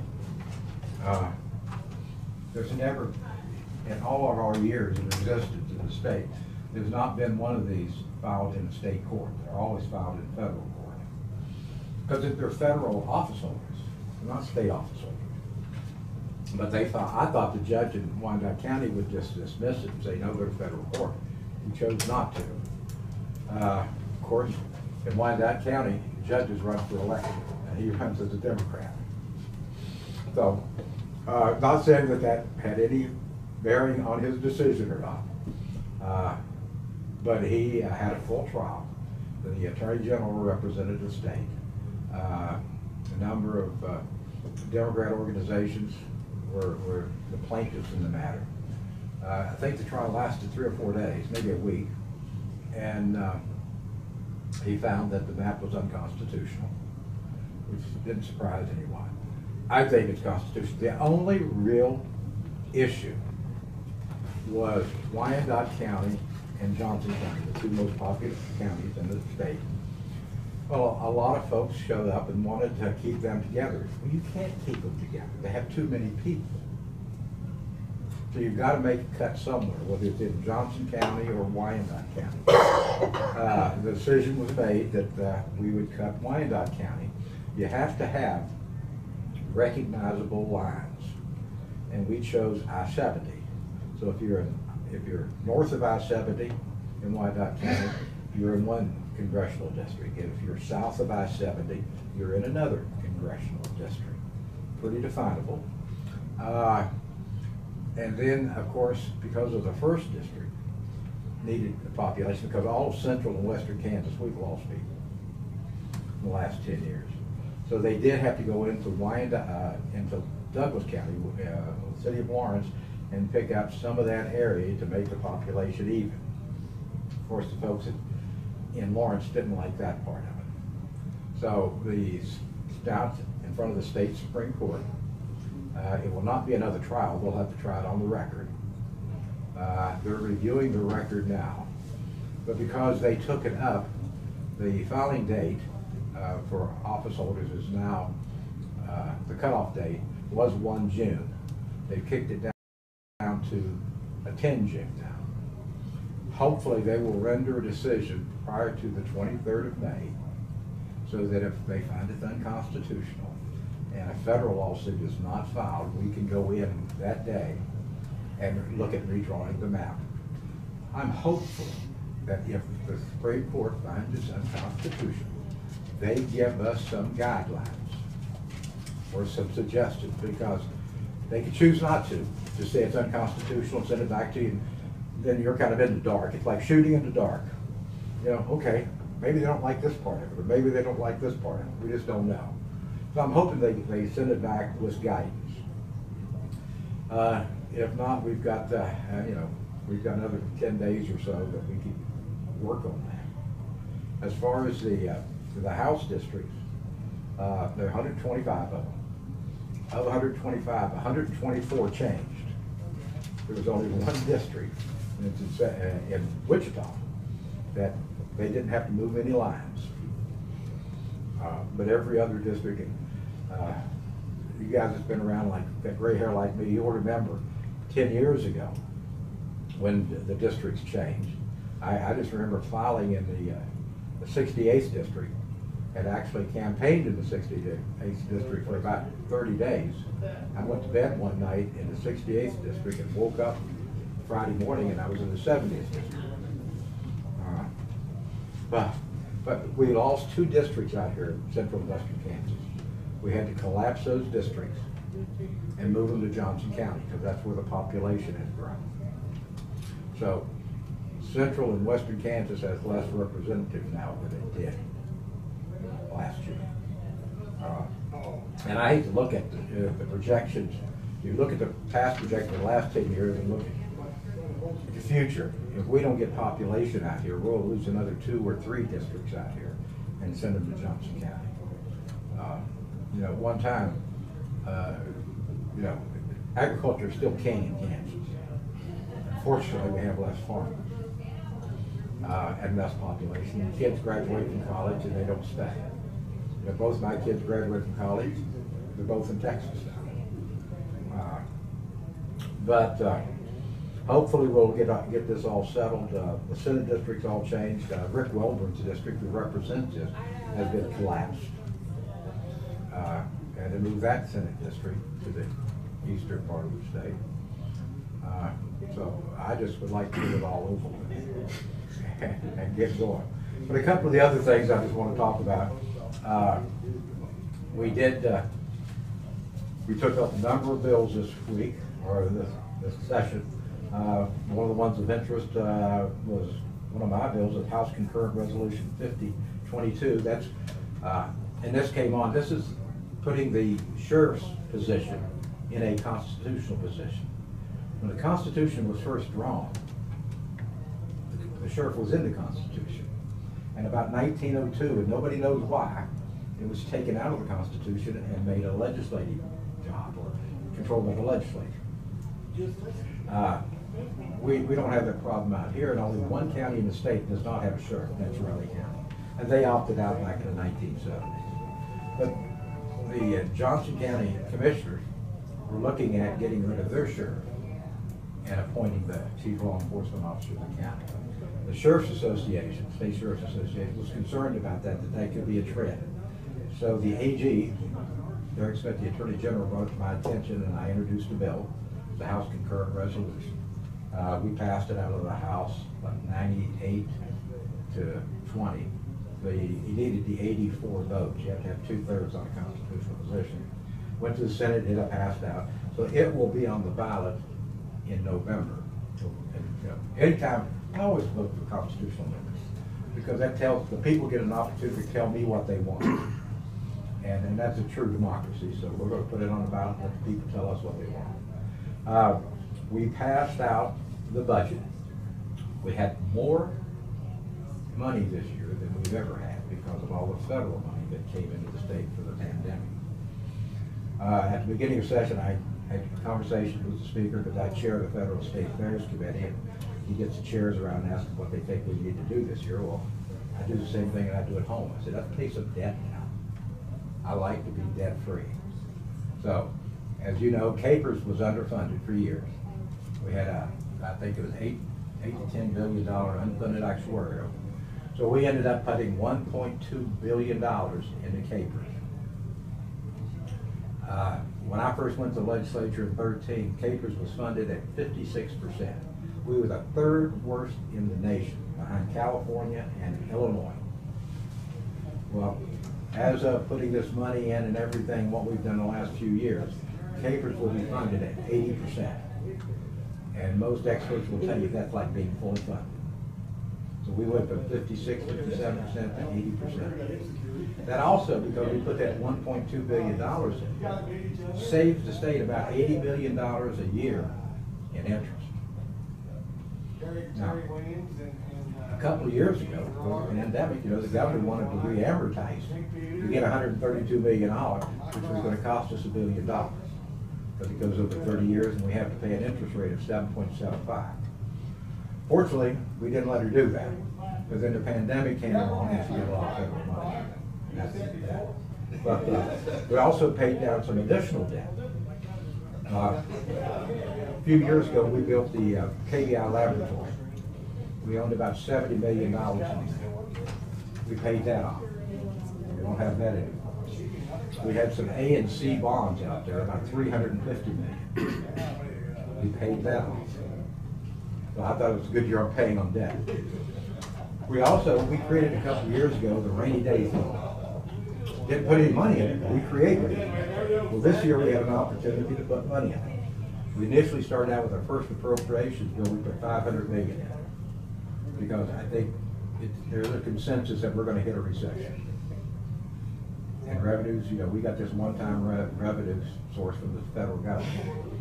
We put $500 million in it, and then when we did the omnibus appropriation bill, we had some additional funds. We put $250 more million. So it's a total of $750 million in the rainy day fund.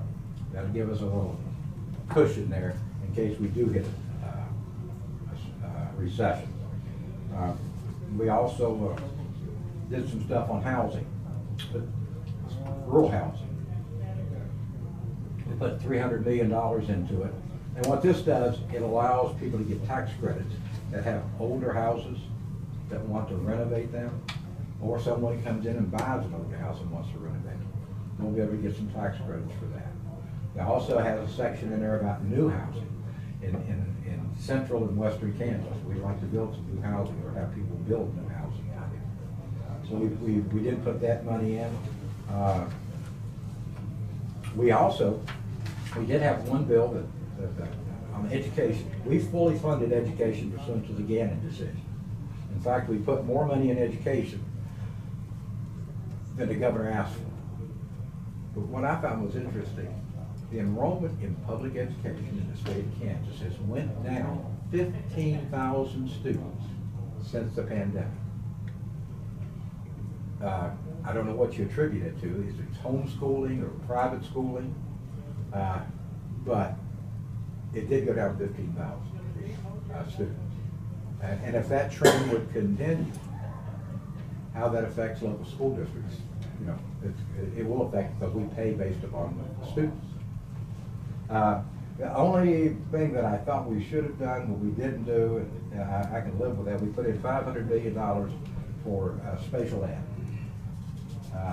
We have a statute on the books that says we should fund special ed by 92%. We're not there. But we did make a larger contribution than the governor wanted, and I felt good about that. We also put some conditions on this. On reading, we created the Every Child Can Read Act, which promotes third grade reading. I was shocked that only 32% of the kids in third grade can read at grade level. 32%. And so we adopted a policy there, and a goal shared between the legislature and the State Board of Education to address alternative educational opportunities in open enrollment.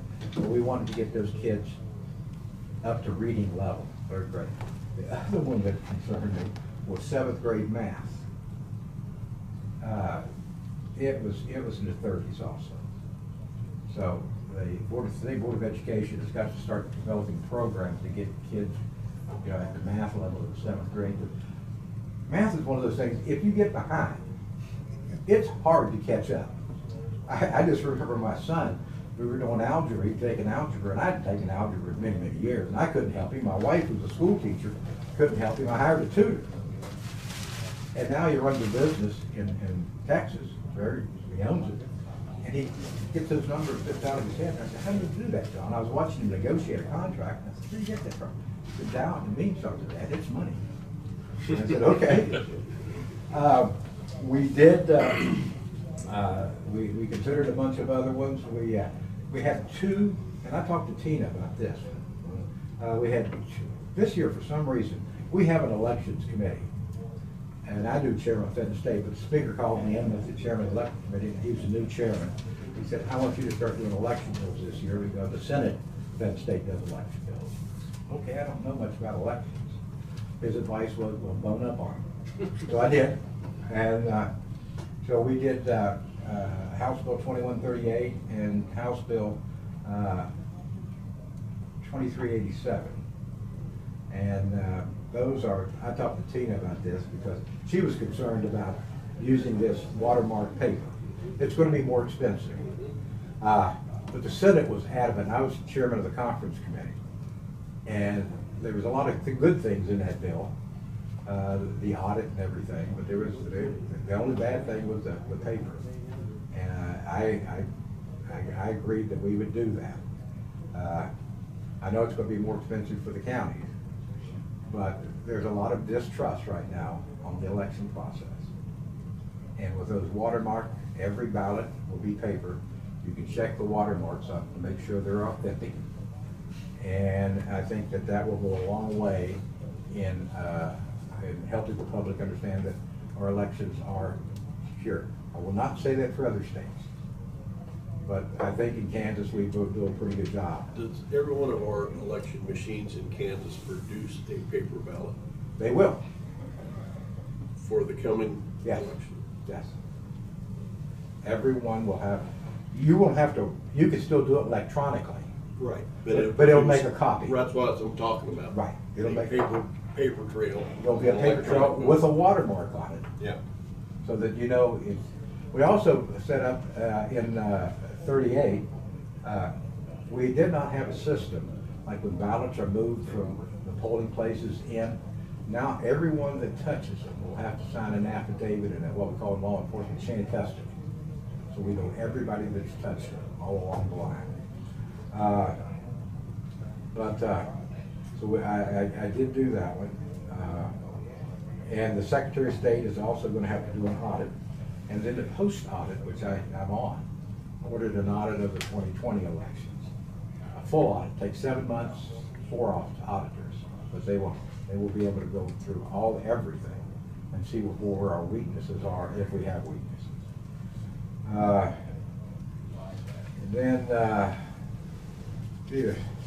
So much. We had a bill, the governor vetoed it, it was House Bill 2448. What we put in the bill is requiring all able-bodied adults without dependents to complete an employment training program in order to receive food assistance. It just always bothered me that the guy sitting on his mother's couch, not working, getting food stamps. So if they're not working 30 hours a week, then they have to enter into and take a training program to improve themselves, or they don't get it. The governor vetoed it. We overrode her veto, and it will be law. Food sales tax. We came up with a plan, and in fact, it's very similar to the plan we passed in 2019. And had the governor not vetoed that, we would have no sales tax today on food. We passed it, the governor vetoed it, we could not get the votes to override the veto. But what it does, it drops it next year 2 cents, and then it drops it another, and then the third year it goes away. And we done it, if she'd have signed it in 19, we wouldn't have any tax on food sales now. But we thought it would be better to take a step down approach because nobody can predict the future. And if we go into a really harsh recession, our consensus revenues are going to go down quite a bit. I stopped yesterday to get gas to drive down here. I just happened to pull into Casey's in Abilene. My banker was there. And I hit him, I said, well, I'm so glad to say you can afford this gas. And he said, well, I'm just scouting it out, John. I may put a loan officer down here so he can write loans for people to get gas. I said, okay, that could happen. Well, with that, I just want to give you the brief overview. We will be back on the 23rd. All the other thing is, because of the federal mandate, we put $10 million into expanding the emergency mental health services for suicide. And that was a good deal. The problem that I didn't like about it initially, and we had it last year, is they were going to put a tax on every cell phone in the state of Kansas. And, you know, we've got 12-year-olds out there with cell phones. And they were putting 50 cents a month. And it was going to bring in more money than it would cost for the program, but they wanted that continuing stream of money. So I fought it off last year. And this year they came back and said, okay. I said, we have a process. It's called appropriations and tax. Go to the tax committee if you want to put a tax on. If you want to go to appropriations, you get your money from them. But don't come to Health and Human Services and ask us to put a tax on cell phones. It's just not going to happen. And so this year they did make a smart choice. They went to appropriations and got $10 million. If they had put a tax on every cell phone at 50 cents, they'd have brought in $85 million. So we just funded them with the $10 million, which is what presently we're working on about $3 million. But it is going to expand, and you'll be able to, you know, like 911, you'll be able to pick up and do 988 on a suicide or a mental health crisis. With that, if you have any questions, I'll be glad to kind of take the questions. Yeah, Randy? You was talking about Capers. Wasn't it KDOT that they took money out of and give it to KDOT for our roads? And that's why it shortchanged the KDOT, our Capers? No, what happened in Capers was in and I was on the Capers committee reading, I know the history. In 1992, 93, not beating up on Democrats, but they took over, they were the majority in the House. They passed the 85 points, which before Capers was designed to retire at 62 and 65 with Social Security. Brad, you know this. That's how it was designed. And it's a fixed benefit, which they never anticipated a cost of living allowance or anything else.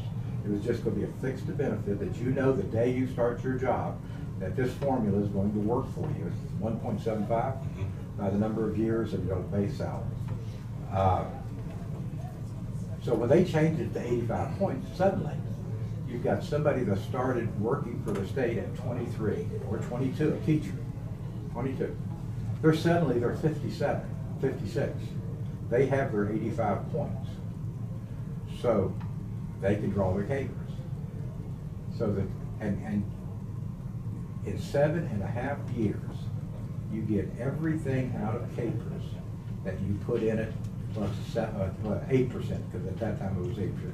So in 7.5 years, everything you put in it plus 8% interest, you have taken out. So suddenly you're 62. And the Capers people tell me that teachers live longer than anybody else. I didn't know that. But that's what causes the unfunded actuarial. You put everything in it plus your 8% interest, you're 62 or 63 years old. And you cause the unfunded actuarial. If you live to be 81, you still get the same amount until 81. But that's what caused, it was the big change when they went from 62 to 65 and said 85 points. So a lot of people retire earlier than the 62 or 65.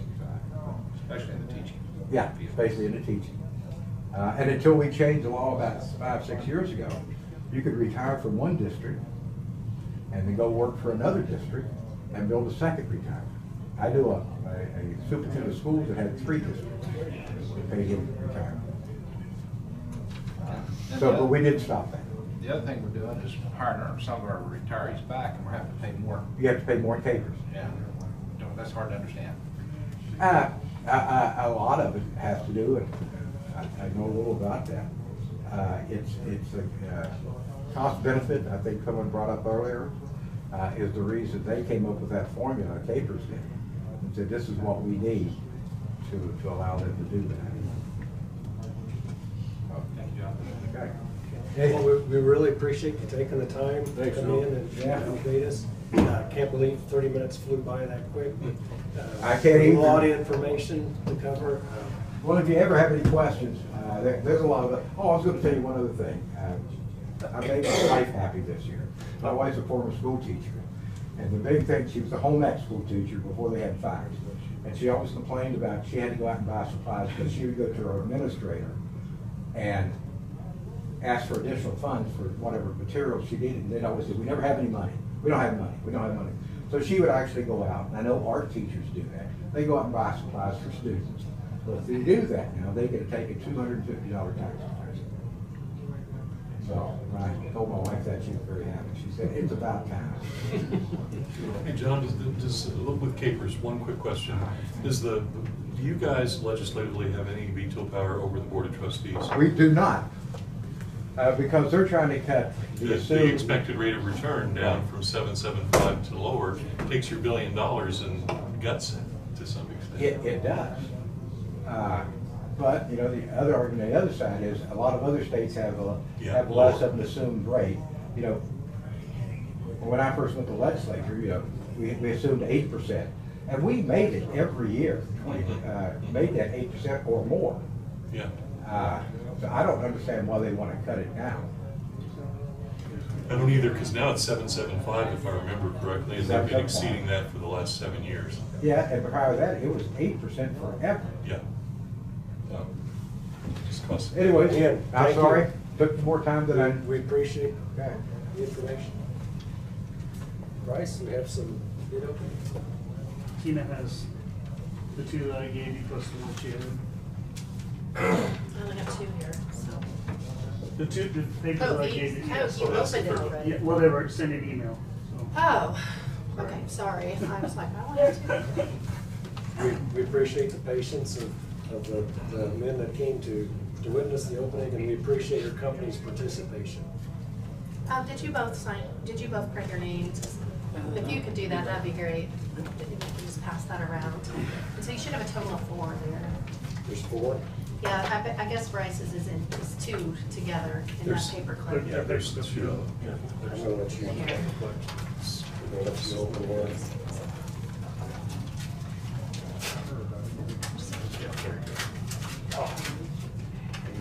Rob. Don't have a letter in there. It's very light. Hermetically sealed? It was.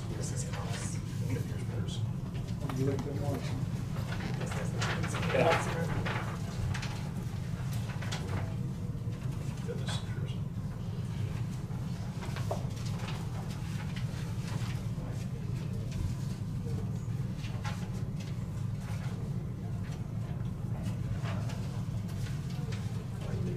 Yeah. And just to clarify, this is for Indigo. Yes. We corrected the agenda after it initially went out, so. That's right.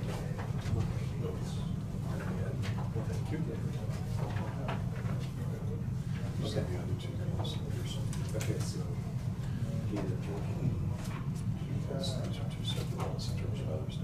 Okay. Okay, I'm gonna read the company and then the grand total. The first one that I opened is from Pearson Construction, and this is for the Indigo project, $2,606,230. Next one is Cost Construction. Yeah, Cost Construction, $3,997,243. $3,997,243. That was cost? Cost. KOSS. Cornell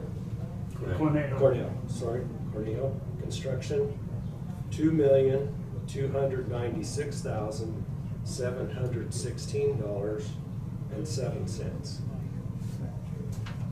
That's APAC. Yep, APAC. And the last bid is APAC, $3,392,998.42. Would you read that again, please? The last one was APAC, $3,392,989. Let me start over. 3,000,000. There's too many digits. $3,392,989.42. Okay, you get 989 then. That's the Yes. first time, I wrote 998. Okay. 989.42. All right. Now have bid lines. I'll look at all APAC that. did. Okay, just want to make sure. Because we're not gonna, I wanna make sure to go through everything and then we'll approve Before next we're- week. Okay. And then That's what we it's need to supposed to be. review and make sure all Right, all documentation. linear footage is match up. Right.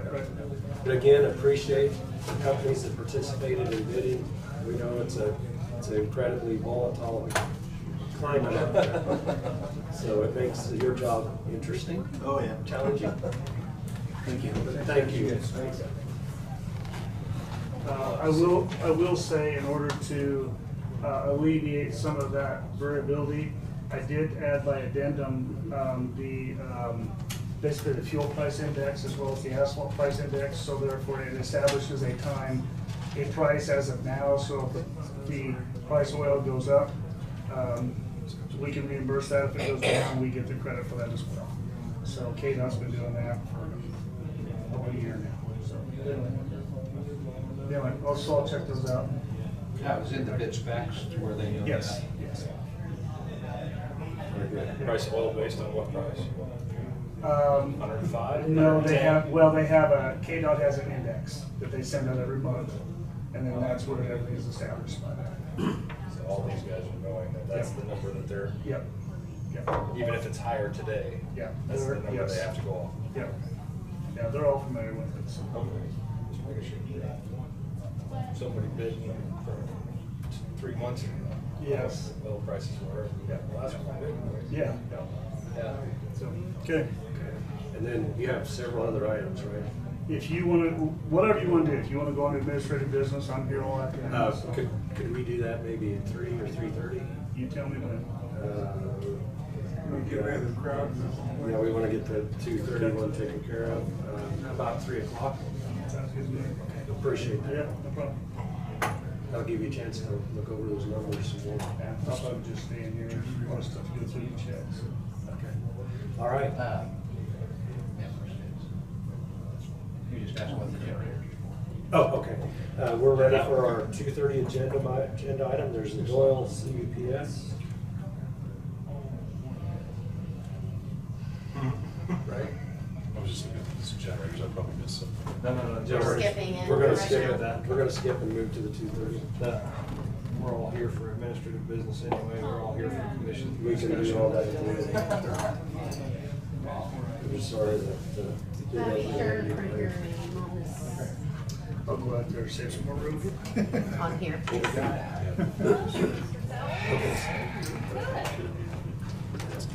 Excuse me. Make more room for you.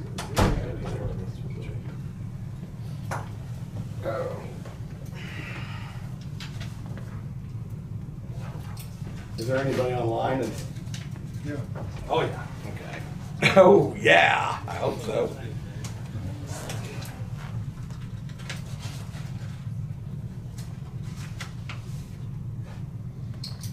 They should put the book out now with the sign. Don't you need me in here, huh? He was the last one that got my. He was the last one that got my note.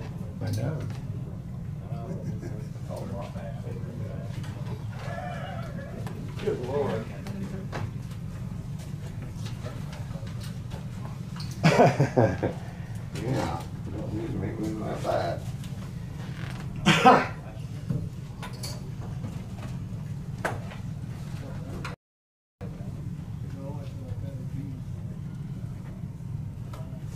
Thanks, sir.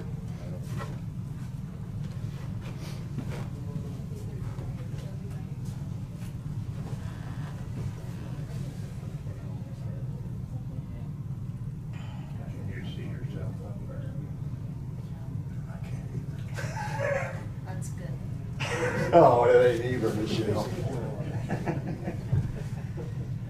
Oh, goodness. There's some chairs up front. Quite a few people go out here. Yeah, it's like church. So, yeah.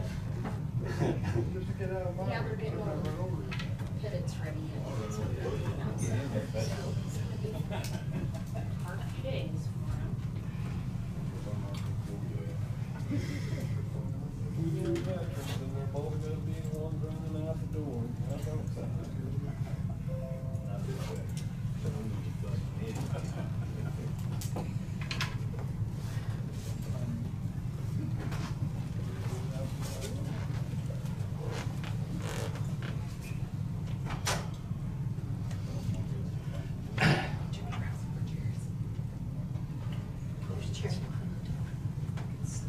It's like in the old days.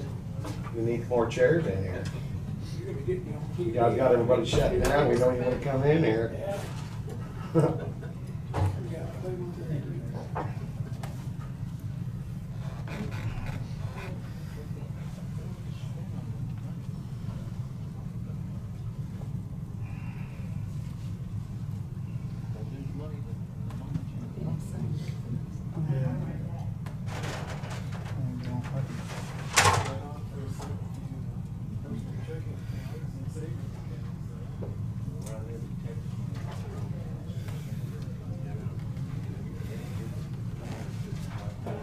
Stand right here, I guess. There's plenty of chairs right here.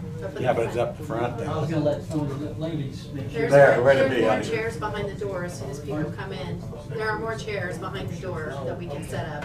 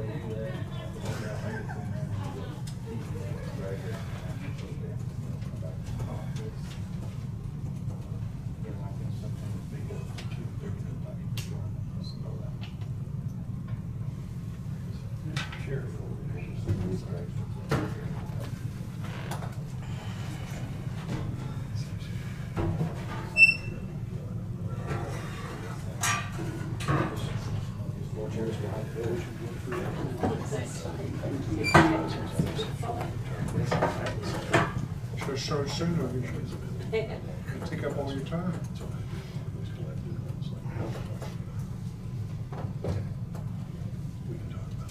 Okay. Get 15 minutes. That won't take me very long. It won't. It won't. No, just saying.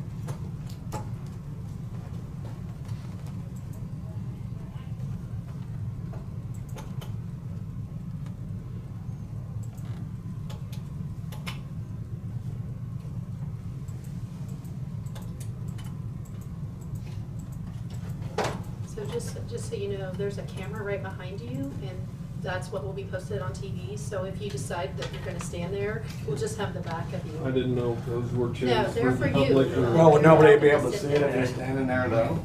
I get a good shot of the back of the head. Yeah. We can comment on how stylish your hairdo. Oh my God, there we go. We're all comedians here. There we go. I'm fine. No, you gotta sit up here, front and center. Yeah.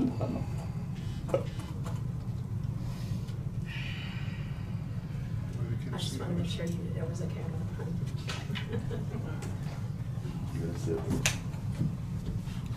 Did you want to sit in here, man?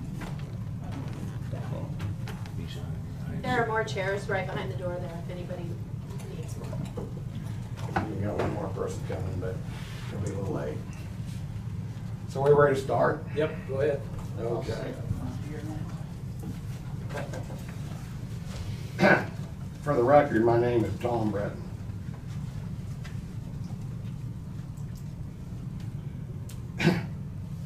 appear before the commission today in opposition to the continuation of the wind farm project known as Doyle 1, 2, or 37, nobody knows.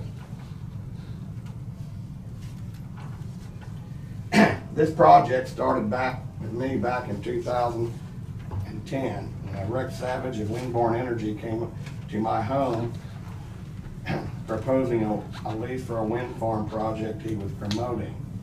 I, like others, were told it was going to happen anyway, as all my neighbors had already signed lease agreements with his company. After talking to other neighbors, I found that they too were told the same story, making them feel that others had already signed up. The project was going ahead whether they agreed or not. This representation was not accurate or truthful and led to misrepresentation of the truth, of reality. Many of these folks would have not signed if they had known the truth.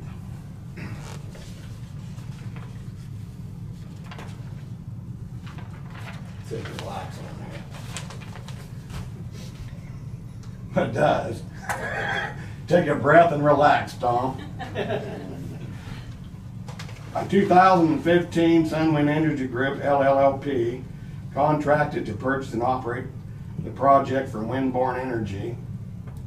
The Marion County Commissioners did not vet Sunwind Energy Group, LLLP, which was reported to have built several wind energy and solar energy farms across North America. Upon investigation, it was found that they had never built or managed even a single wind generator or solar panel, let alone all over North America. The principal of Sunwind Energy Group, LLLP, one Joseph H. Kraft, was later connected to a $1.8 billion, that is B with a B and a billion, sorry, I'm spitting on you, dollars Ponzi scheme known as Telex Free. Sunwind Energy Group, LLLP, received a $2 million loan to subsidize a Doyle North project. Take a break, Tom, and relax. Joseph H. Kraft sold this scheme to Marion County Commissioners using money from stolen Ponzi scheme. Break, take a breath and relax.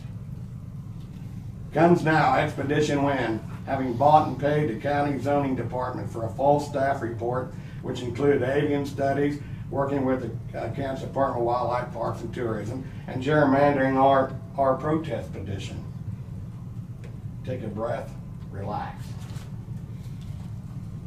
72 plaintiffs filed a lawsuit to try to stop the corruption that ended up with Susan Mayo and myself.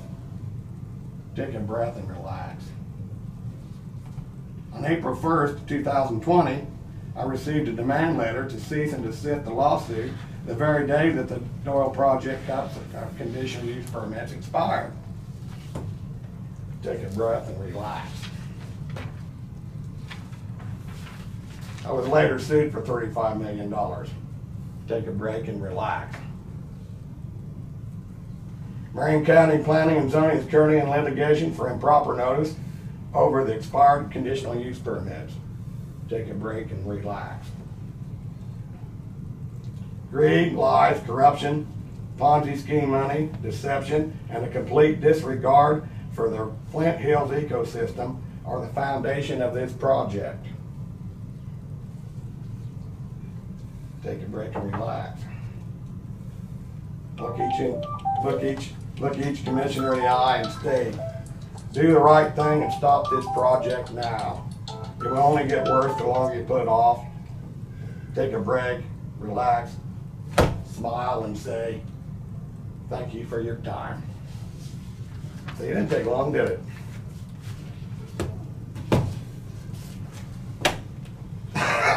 Okay, here I am. Get the hell out of here.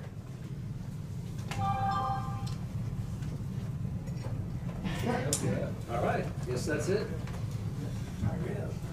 Okay. With that, we'll move on to our next agenda item. Sure go.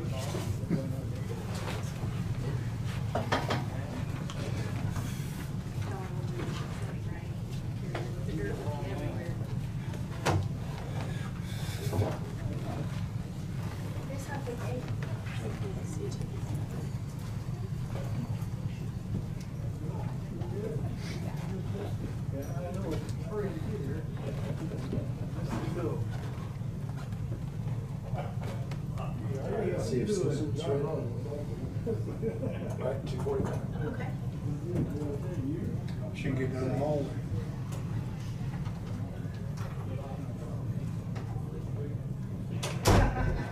Carry on. Just leave. You got the follow-up speech? Got the rebuttal?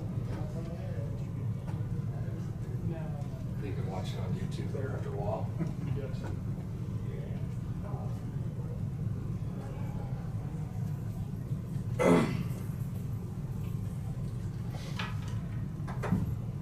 Carry on. How's it going?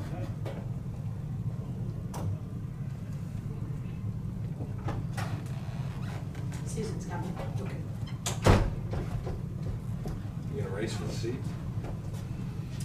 Susan will be faster. Yeah. Yeah. All right. Okay.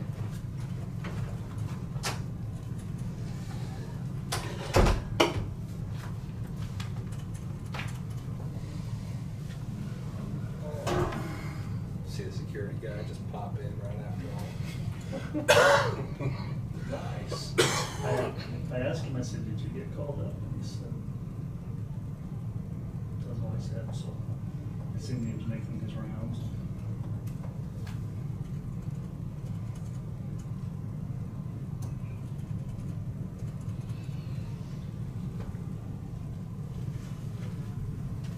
Can't make glasses.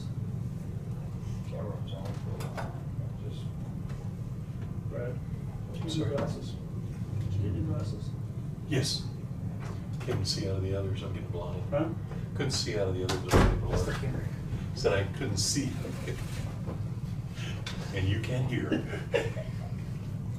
No, I can't, I was just, yeah. No, I get it. Yeah, I got you. Explains so much. Yes, yes.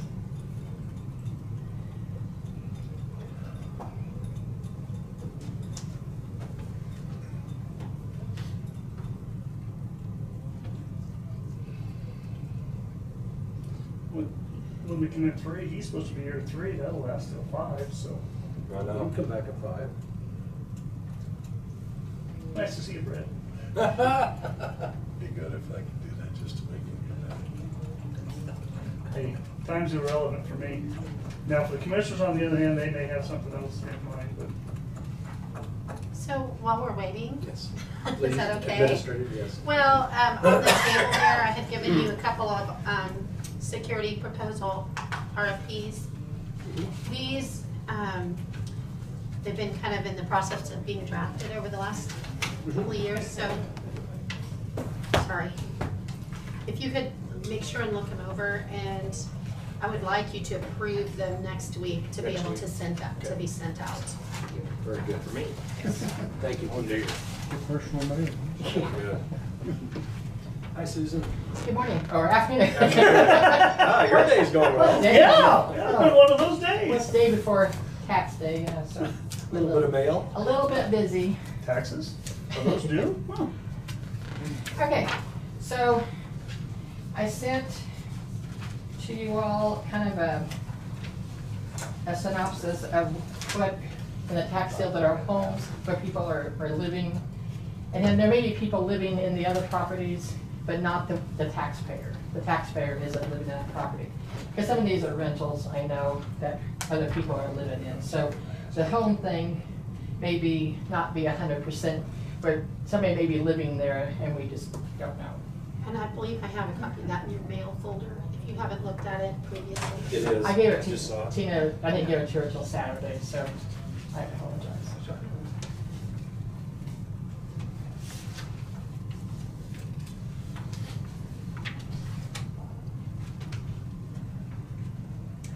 I can make a copy for each of you if you need to look at one it. on the lake taxation or your back Yes. tax, correct?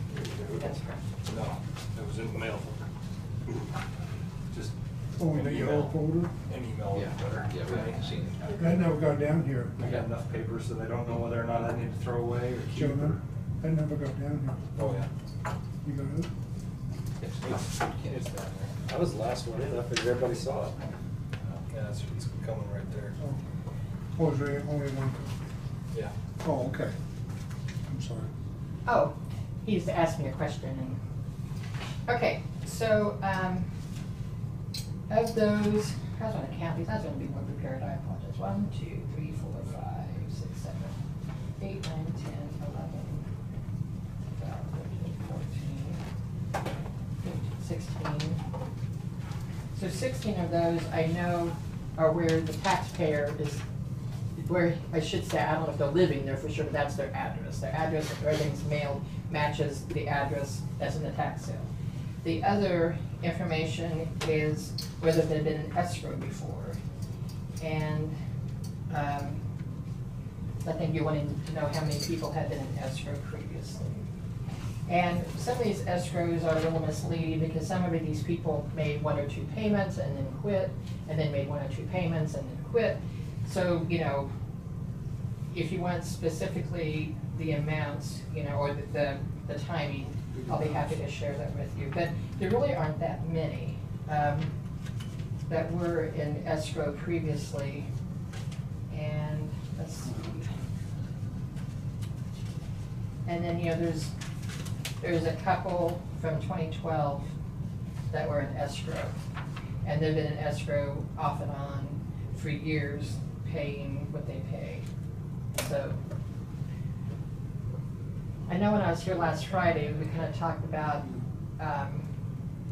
since the understanding, whether there was anything that was verbally said from our office, I don't know, but the understanding seems to be people thought if they were paying escrow, they were safe from the tax sale. I never have told anybody that in the 11 years I've been there. I always tell them this is not a free pass out of being published in the paper or the tax sale.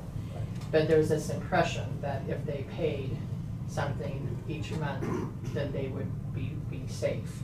And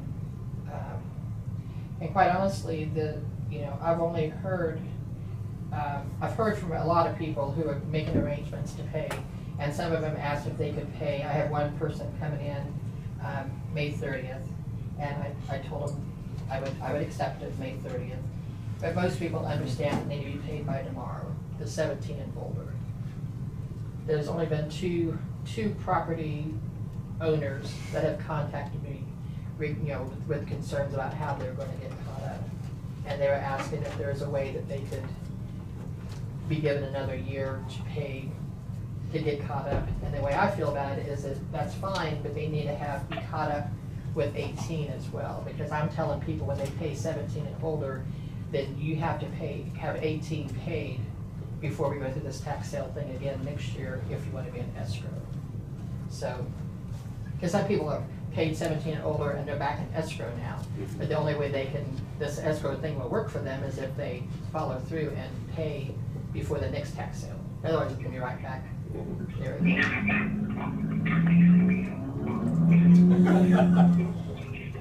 Can't blame Brad, he's in the room. That was interesting. So, that's my story. Any other follow-up questions from the commissioners that had those earlier questions?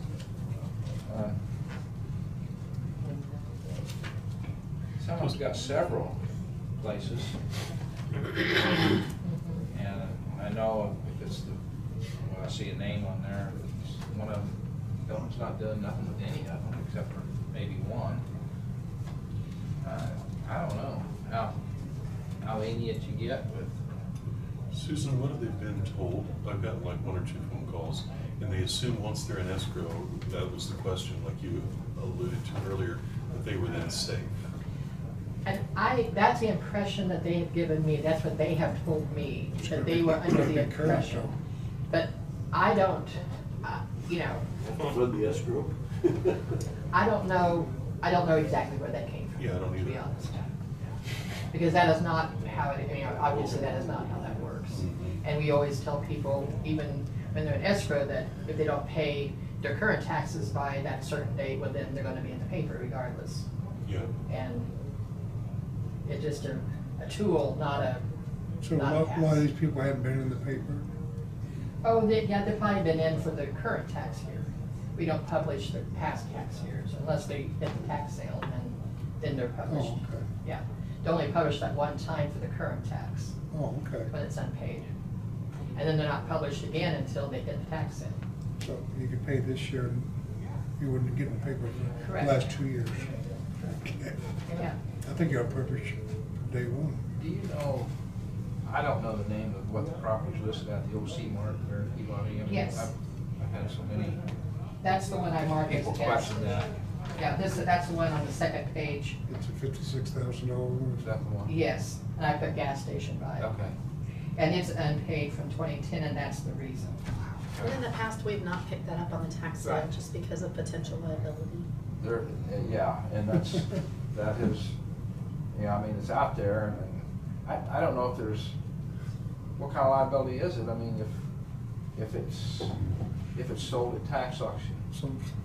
Well, it depends on to whom it is sold, or if it actually sells, what we do with it in that circumstance. There's liability that runs with that, unfortunately, because someone's gonna carry it.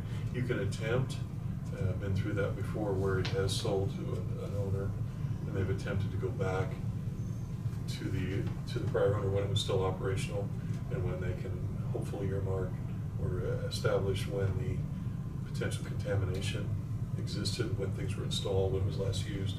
But it's a gigantic mess. Now, the state has gone in there and cleaned it up, and so it's currently in the process. I mean, you could sell it, and then whoever buys it would just, they have to leave that monitoring equipment in place. Yeah, especially if So there's a there would well. have to be stipulations dated at the sale, I believe, about that. And the state will, I think, I don't know if you've experienced that before, Tina, but they will come in and say if there's any element of that in terms of cost that they wish to be added to in some fashion. I mean, I've seen that happen on several. So we'd have to work our way through all of that. Well, is it not best to try something or just set? Well, yeah, I think at some point, as long as this has gone on, it probably is. We're 12 years down the road now. Yeah, it's not going to change unless somebody steps in. Well, and the cleanup was done under that orphan program Mhm. through the state, so I don't know that. So the tanks are Would you first, if you was to do that, would you have Brad or somebody address a letter to that company? And I would think it would be Or your just- tax sale attorney that probably would be Yeah. involved in determining what to do with that property, whether or not to include it, and what steps would need to be taken. What do you think? I think so, and if they don't, I mean, I'll be happy to help. I'm not looking to slough that off, but that's normally what I would expect to occur. for this, whoever the cleanup crew is, to give us a letter, I mean, to find out exactly whether they're gonna come back with bills or just what, so we can move forward. And the announcement about the ongoing monitoring is something that's essential, because those wells will sit there for many years. Yeah, And yes. there's an annual, if not semi-annual check. They run that through a lab, and there is a cost assessment to And there that. would only be certain uses of that property that Right. would be, Deemed appropriate. right. Very good. Other questions?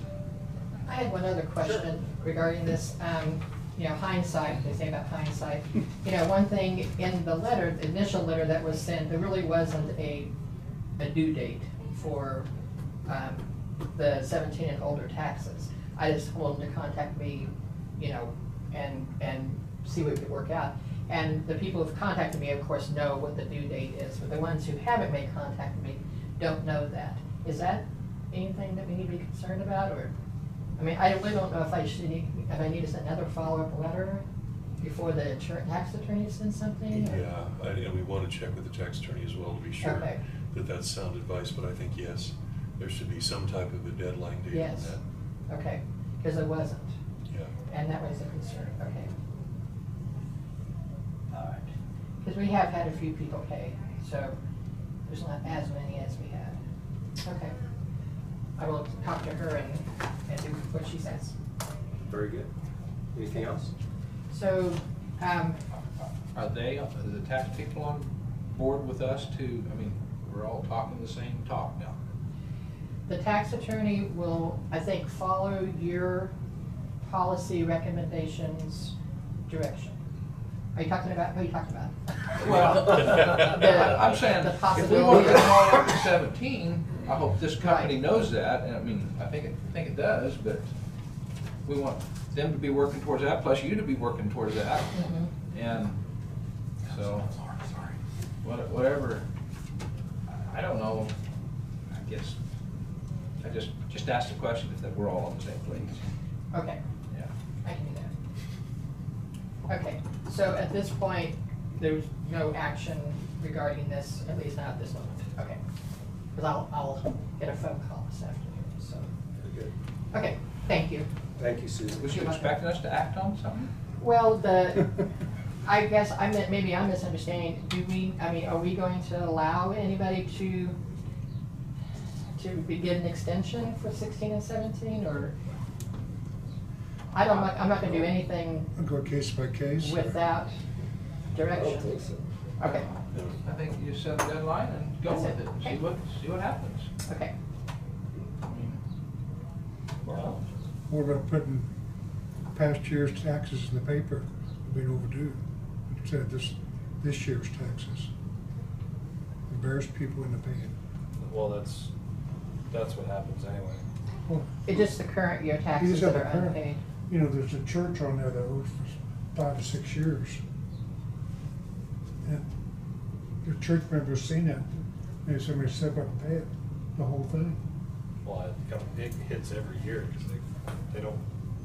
But it's only $1,000. There's $10,000 or something. Yeah, but there's probably some statutes to those type of publications. You can't step past them. We can't embarrass people. There is a statute that governs when it's to be published. I don't think that there's anything that would prohibit you from publishing more information than it's Right. asking for, but the cost is prohibitive. Yes. It's ridiculously expensive to do that. Yes. Okay. well, do we need a motion to go to, or have we already done that, to make a motion to go up to the 16 or 17? Not to allow anything. That's what we already. I mean, think you've we already authorized a established tax that. sale. I Okay. think what Susan is asking for is there are certain instances where the taxpayer is living in the home, they want to pay, but they're not able to. And whether or not the commission would allow them to enter an agreement with the treasurer to, if they can have the 16 and 17 taxes paid within a year's period of time, if that is something that the commission would be open to in those instances where the taxpayer, that's their actual home. And if they can develop a plan to where they can have at least those 2 years paid within a certain period of time, whether the commission would approve that or not. Is that what you're kind of after? Yes, that's what Okay. I've been asked to ask you. We don't want to kick them out on the street. So that's what she needs an answer about, yes or no, whether you're willing to do that. And if not, then she'll let them know. And if so, then she'll move in that direction. And also, if you're going to do that, is it going to be everyone that requests, or as you were alluding to earlier, are you going to go case by case? And if you are, we are going to establish something in writing, and I know that's difficult because it's an incredible problem if we don't. Right, it needs to just be a baseline, and that's it, sorry. If the person's living in the dwelling, It's a tough situation. If it was only 2 years' taxes, it'd be maybe a little different from my point of view. We're going back. That's fine, I just want to make sure I understand. So we're all united on that? And it is an asset, it isn't like you can't go to the bank and get that. I mean, some people can't. the collateral is the house.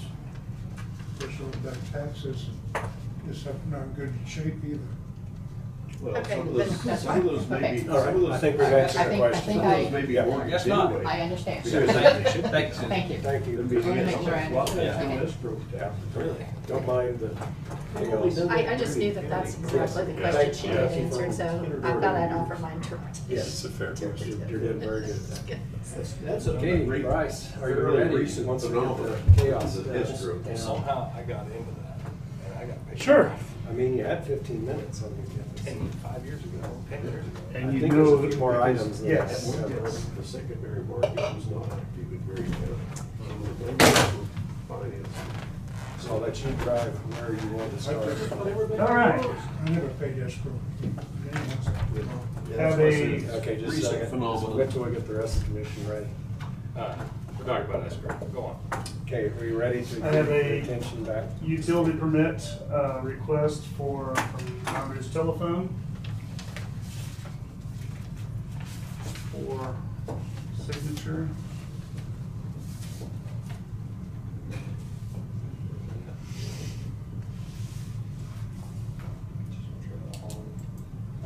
Commission census to approve. Yeah, authorize the chairman to sign. Second. Okay, we have a motion and a second by Commissioner Becker. All in favor, say aye. Aye. Aye. Opposed, say nay. Motion carried. Usually have to go with the motion. I didn't think so. Motion was made. I went out for bids for a utility bucket for our Volvo loader that I talked about a couple months ago. Got 2 responses. One of them was from Van Keppel for a 3.5 yard bucket for $7,750. And I got another bid from Murphy Tractor for a 3.5 utility bucket for $11,200. So I'd like to permission to purchase the one for $7,750 from Van Keppel. They actually have it in stock in Garden City. I was quite shocked at that as well. So Utility bucket is straight bucket, or is that 4-in-1? no, we already have 2 4-in-1s. That's what, yeah. And this would be a larger bucket, more beneficial to what we use them for. So Did we have a Set mo- up a rock pile. It's on a cement pile. Do we have a Payloader? what's that? Questions? That's on the payloader. That's on our Volvo Yeah. loader. Is there a motion to approve the bucket bid from Van Campbell at $7,750? I'd make that Motion by Commissioner Dalkey, second. I'll second. Commissioner Crowfoot, discussion. Is that in your 22 budget, equipment budget? All those in favor say aye. Aye. Opposed, nay. Motion carried.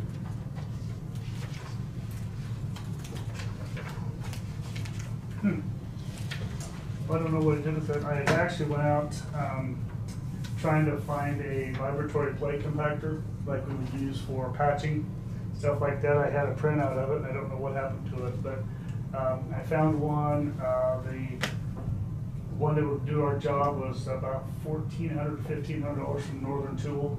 The over $1,000, I still have to have a, like one of those where we put patching material out and you run back with that instead of using the truck or whatever else, you get better compaction. For spot patching? Yes, yeah. Is that for a machine, or is that for just hand?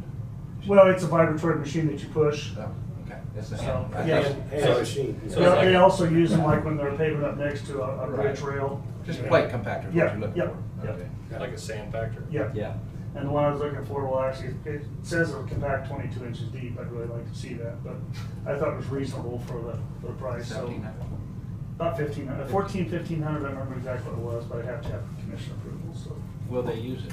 Well, they're going to. That's the point. We don't. That's, Yes. I mean, that's up Yep, to you. Yep, but I understand.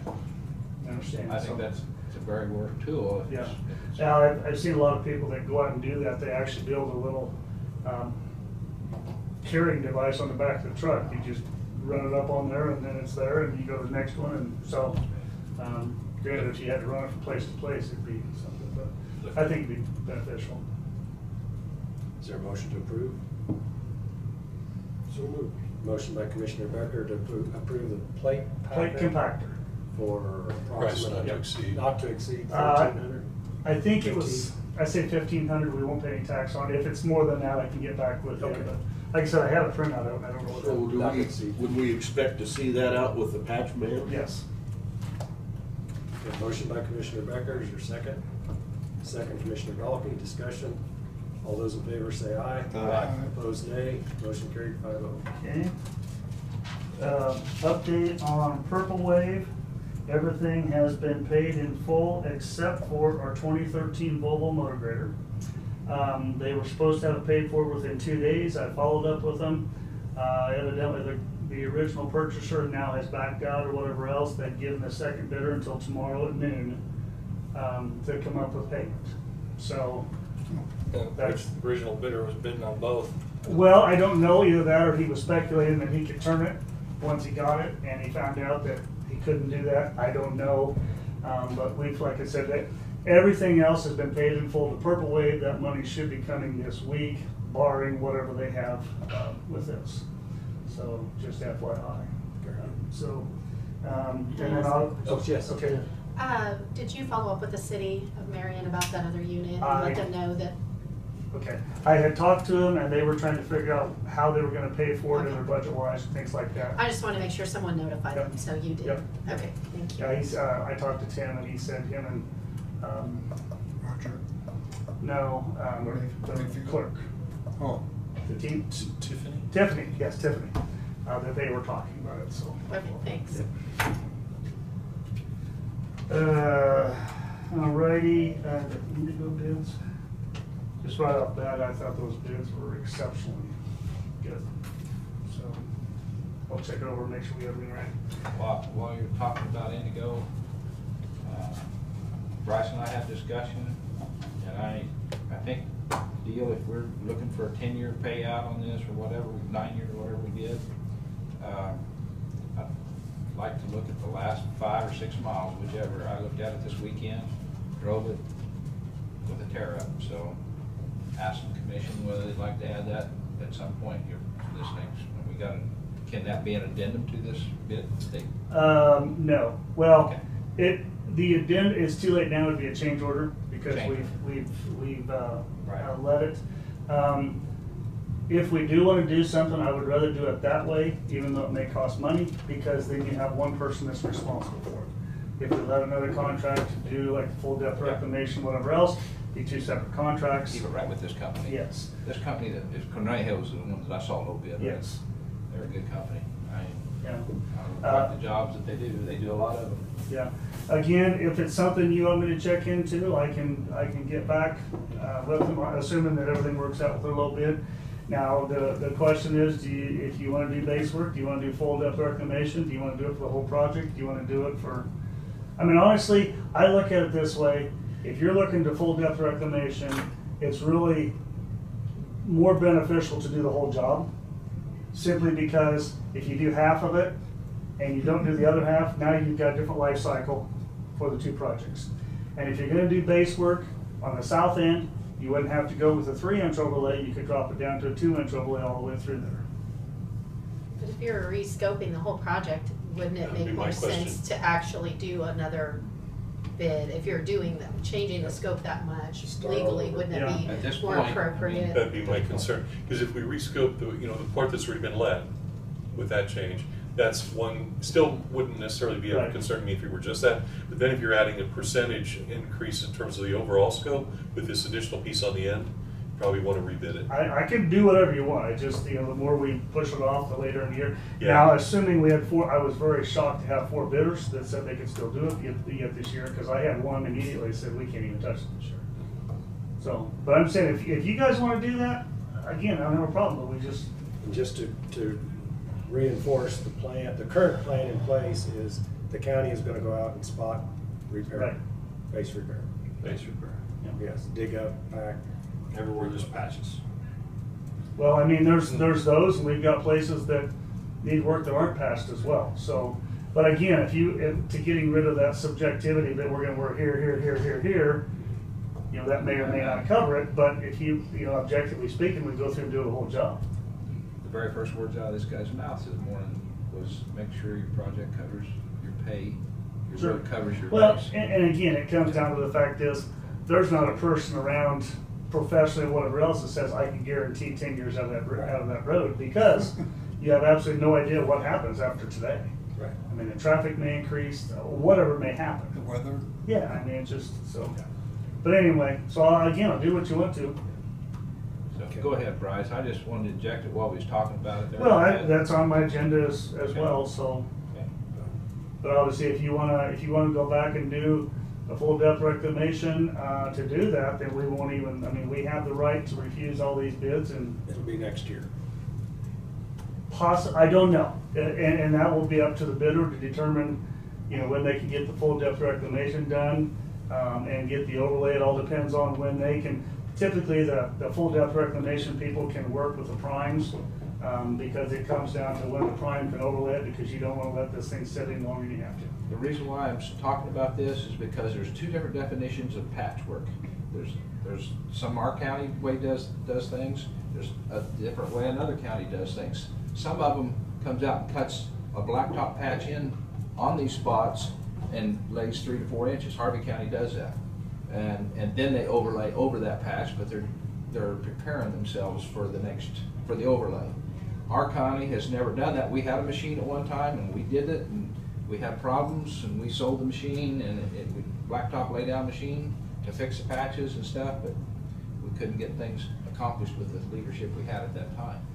So there's just different ways. When you say patchwork or base patch, there's different expectations, and different counties have different expectations. So, and that's why I asked.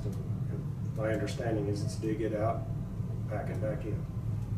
Well, and like I said, if you're asking, because I can go out there and I can do all the patch we want, and all it takes is one patch that breaks back afterwards, well, you didn't patch that, therefore we wasted the whole, you know, yeah.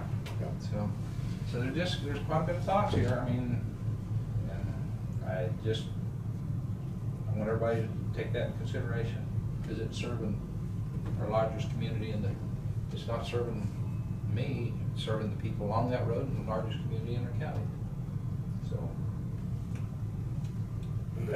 historically, it's that last 5 miles that's been the issue, though. Yeah, that's why I say that. And when you say don't do it, though, that's why and that's fine. I don't mind that. See what you're saying. There's 2 different bases there that would later on may cause something. Well, I guarantee they will. Yeah. I mean, if you redo the base, you're going to be in the 15-year range. If you don't redo the base, you're going to be probably in the 8 to 10 year. But again, I don't know. Right. I mean, you know. Well, I don't know. You know, that's the whole thing. So. Well, thank you, Bryce. Thank the commission. I just think if we need to think about it, we need to get it done. Whether I want to give you more time to think, but Bryce has got a lot on his plate here. Well, we just don't want to get in the 6th or 7th year of that, going for 3 or 4 more years and have a mess. I'd say the decision needs to be made now. You got to move forward, or you got to change it. If you're going to change it. The only thing that I could offer in that is I could get hold of at least the 2 contractors that do this that are in state. At least there are. I think there was 2 others that did that. They were from out of state to do the full depth reclamation and check on their schedule. If they can do it yet this year, then that's something to look at. But if they're going to say no, there's no way we can touch it, then this company don't do it.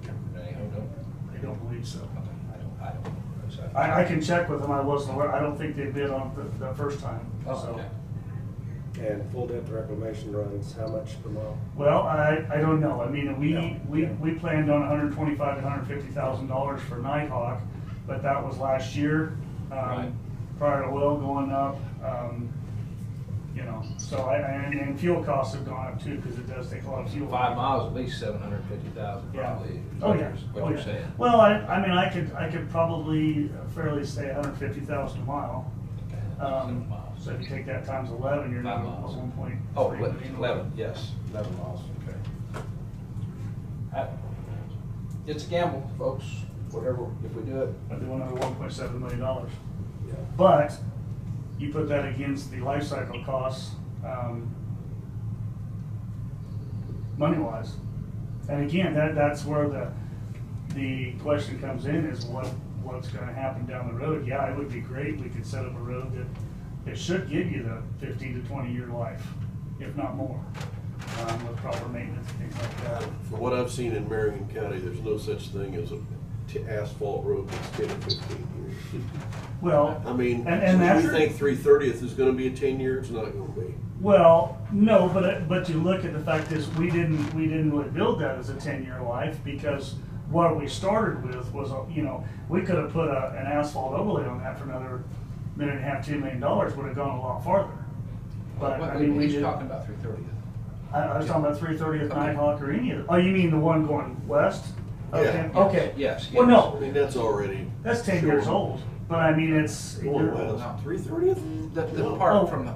Well, 5 years old. From K-15. Yeah, yes. 5 years old. Yes. Yeah. And again, it comes down to, you know, what's underneath there. We've had water or whatever else coming out of there. So. Yeah, I just, you know, that's the geography or topography that we live with in this county. Yes. It's spring. It's just springy and. Yeah. And that, I guarantee the last. You know, if you're going to be in clay or sand I've seen or. that area. I was out there I till guess. 7 o'clock, 8 o'clock at night working on that, so that's why I say I know that area is wet, but I don't know what that'll do underneath there. So commission, are they give the engineer direction, or are we still just gonna kick it down the road? I'd like to see extra attention everywhere that blade patches have been made. All the big areas of blade patches on Indigo. Just French drains or something. So you'd be talking about going out and doing what they use with the backhoe and then putting the rock in? I think that. And then blade patch over. We gotta attempt. It's gotta be, it's gotta be. Yeah, we gotta attempt to make sure that those areas don't pop back up. I'd agree with that. So how many spots? It's in those last 2 miles, basically. Last 3 or 4 miles, isn't it? So what I'm hearing is 2 commissioners want spot repair, what I call spot-based repair, 1 commissioner wants full depth reclamation, the full 5 miles. I think we gotta do more than just put a little blacktop underneath here and patch over it. And that's not what's proposed. That's not what's blade patch proposed. material. I mean, The engineer's proposing base repair, dig up, back in. That's different than what you were talking about, asphalt on top. Well, and let me also throw this out there. The biggest problem you face is like Joe may have talked about, maybe do some concrete repairs. What'll happen is if you do part of them and not the rest of them, is this part will hold up, but this part won't. So now I guarantee you're going to get a crack where you've done that. And that crack is going to be a working crack, and it's going to put water back in there no matter how much you try to seal it and stuff like that. Joan, I could agree with you 100%, except what's been done in the past is do that this year, and then you do your overlay and stuff next year. That was the process up until about 5-6 years ago, and I haven't seen it for the last 5 or 6 years in this county. To do this year what you was gonna lay over next year, with the cutting, with the digging, packing the rock and stuff. Now, when we first started talking about this, I kind of felt like this was a good avenue, and I heard about French drains. I heard about doing things to get the water out, and then all of a sudden that died. It went away, and now all of a sudden I don't think I'm agreeing to the same project that I was in the beginning. That's my problem. One of the things that I found out, which again kind of surprised me, was I was expecting to see worse situation out of those bad spots than what we did. But basically just showed me the same soil characteristics all the way down, approximately the same moisture. I guess it's something weird, and the fact is, why are they performing worse than what the rest of the area is? Again, I don't know. There's something. Well, yeah, and that's again. It's got to be water. Well, water is always what kills you. Well, I mean, and is it active water? Is it passive water? Is the kind of soil? Does that soil reach a PI to where it now becomes liquid, or is it not? Again, that's what we're going to face, and we have very in depths all the way through there as well. I mean, the only way to guarantee to extend the project life is to go back and do a base situation the entire way, because again, even doing, based on the way that south miles is, the 3-inch overlay compared to that 2-inch overlay, it was my opinion that those should last about the same amount of time before you're ready to do something again. Now again, if you want to do more than that, if we do the base all the way through there, I think it would be a trade-off to take a 3-inch overlay, just drop it back to 2-inch for the whole thing. Because again, if you do part of it once and part of it another time, you're right back to the same situation. You're now different life cycles. I guess the other thing is think about it some more. I will contact those guys, see what their thoughts are. We can come back and do something. Are you up with what I was talking about, other counties, Every county does differently. Yes. That also depends on what you're trying to do. I mean, if you're trying to build structure on the top of it as compared to you dig it out, and like I said, you base it on the experience, aptitude, and the conditions, no matter where they are. Yeah, above the ground and other people doing it. The other thing is you look at what could hurt us, which I think we can still deal with, is the amount of blade patching we have to do. Again, we're right back to where, we've got a blade patch 120th, 150th, Indigo, 290th, Quail Creek. So that just pushes that farther out also. So, but anyway, so I'll try to get some more information and. Okay, but at the beginning of this year, we didn't have no idea we was gonna have a bond. Right. We Can't really be stalling. So I mean, the only thing we have at this point is to have the county address those issues if we're gonna do anything, to get ahead of it before they mobilize in. Yeah. Well, I guess. Either that or we do away with the project. Well, yeah. Well, now. No, you got the bond issued, you got the bond such there, you don't have to spend it this year. Yeah, when prices go up. Yeah, it's probably will. Yeah. Well, yeah, that's.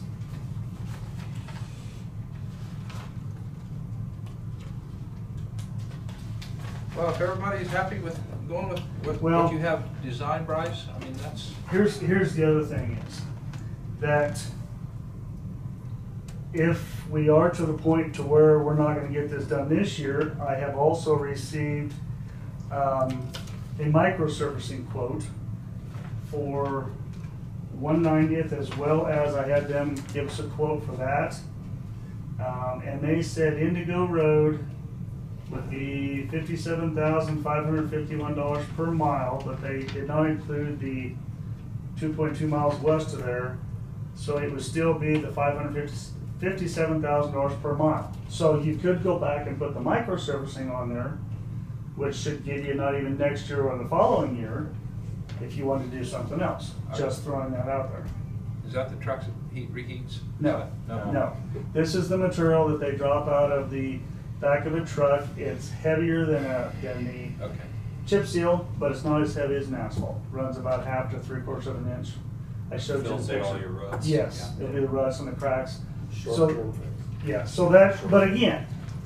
Maybe that gives us the most bang for the buck and we can get more roads done.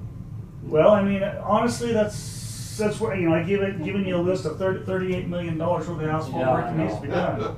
So.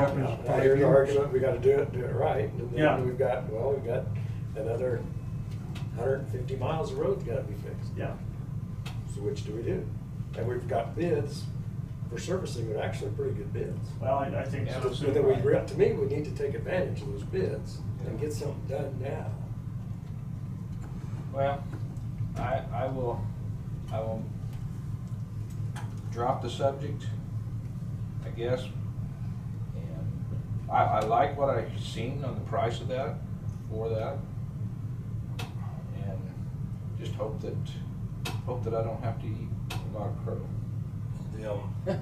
That's what I don't want to have to do, because I think we've got a good thing going here if we just do it right.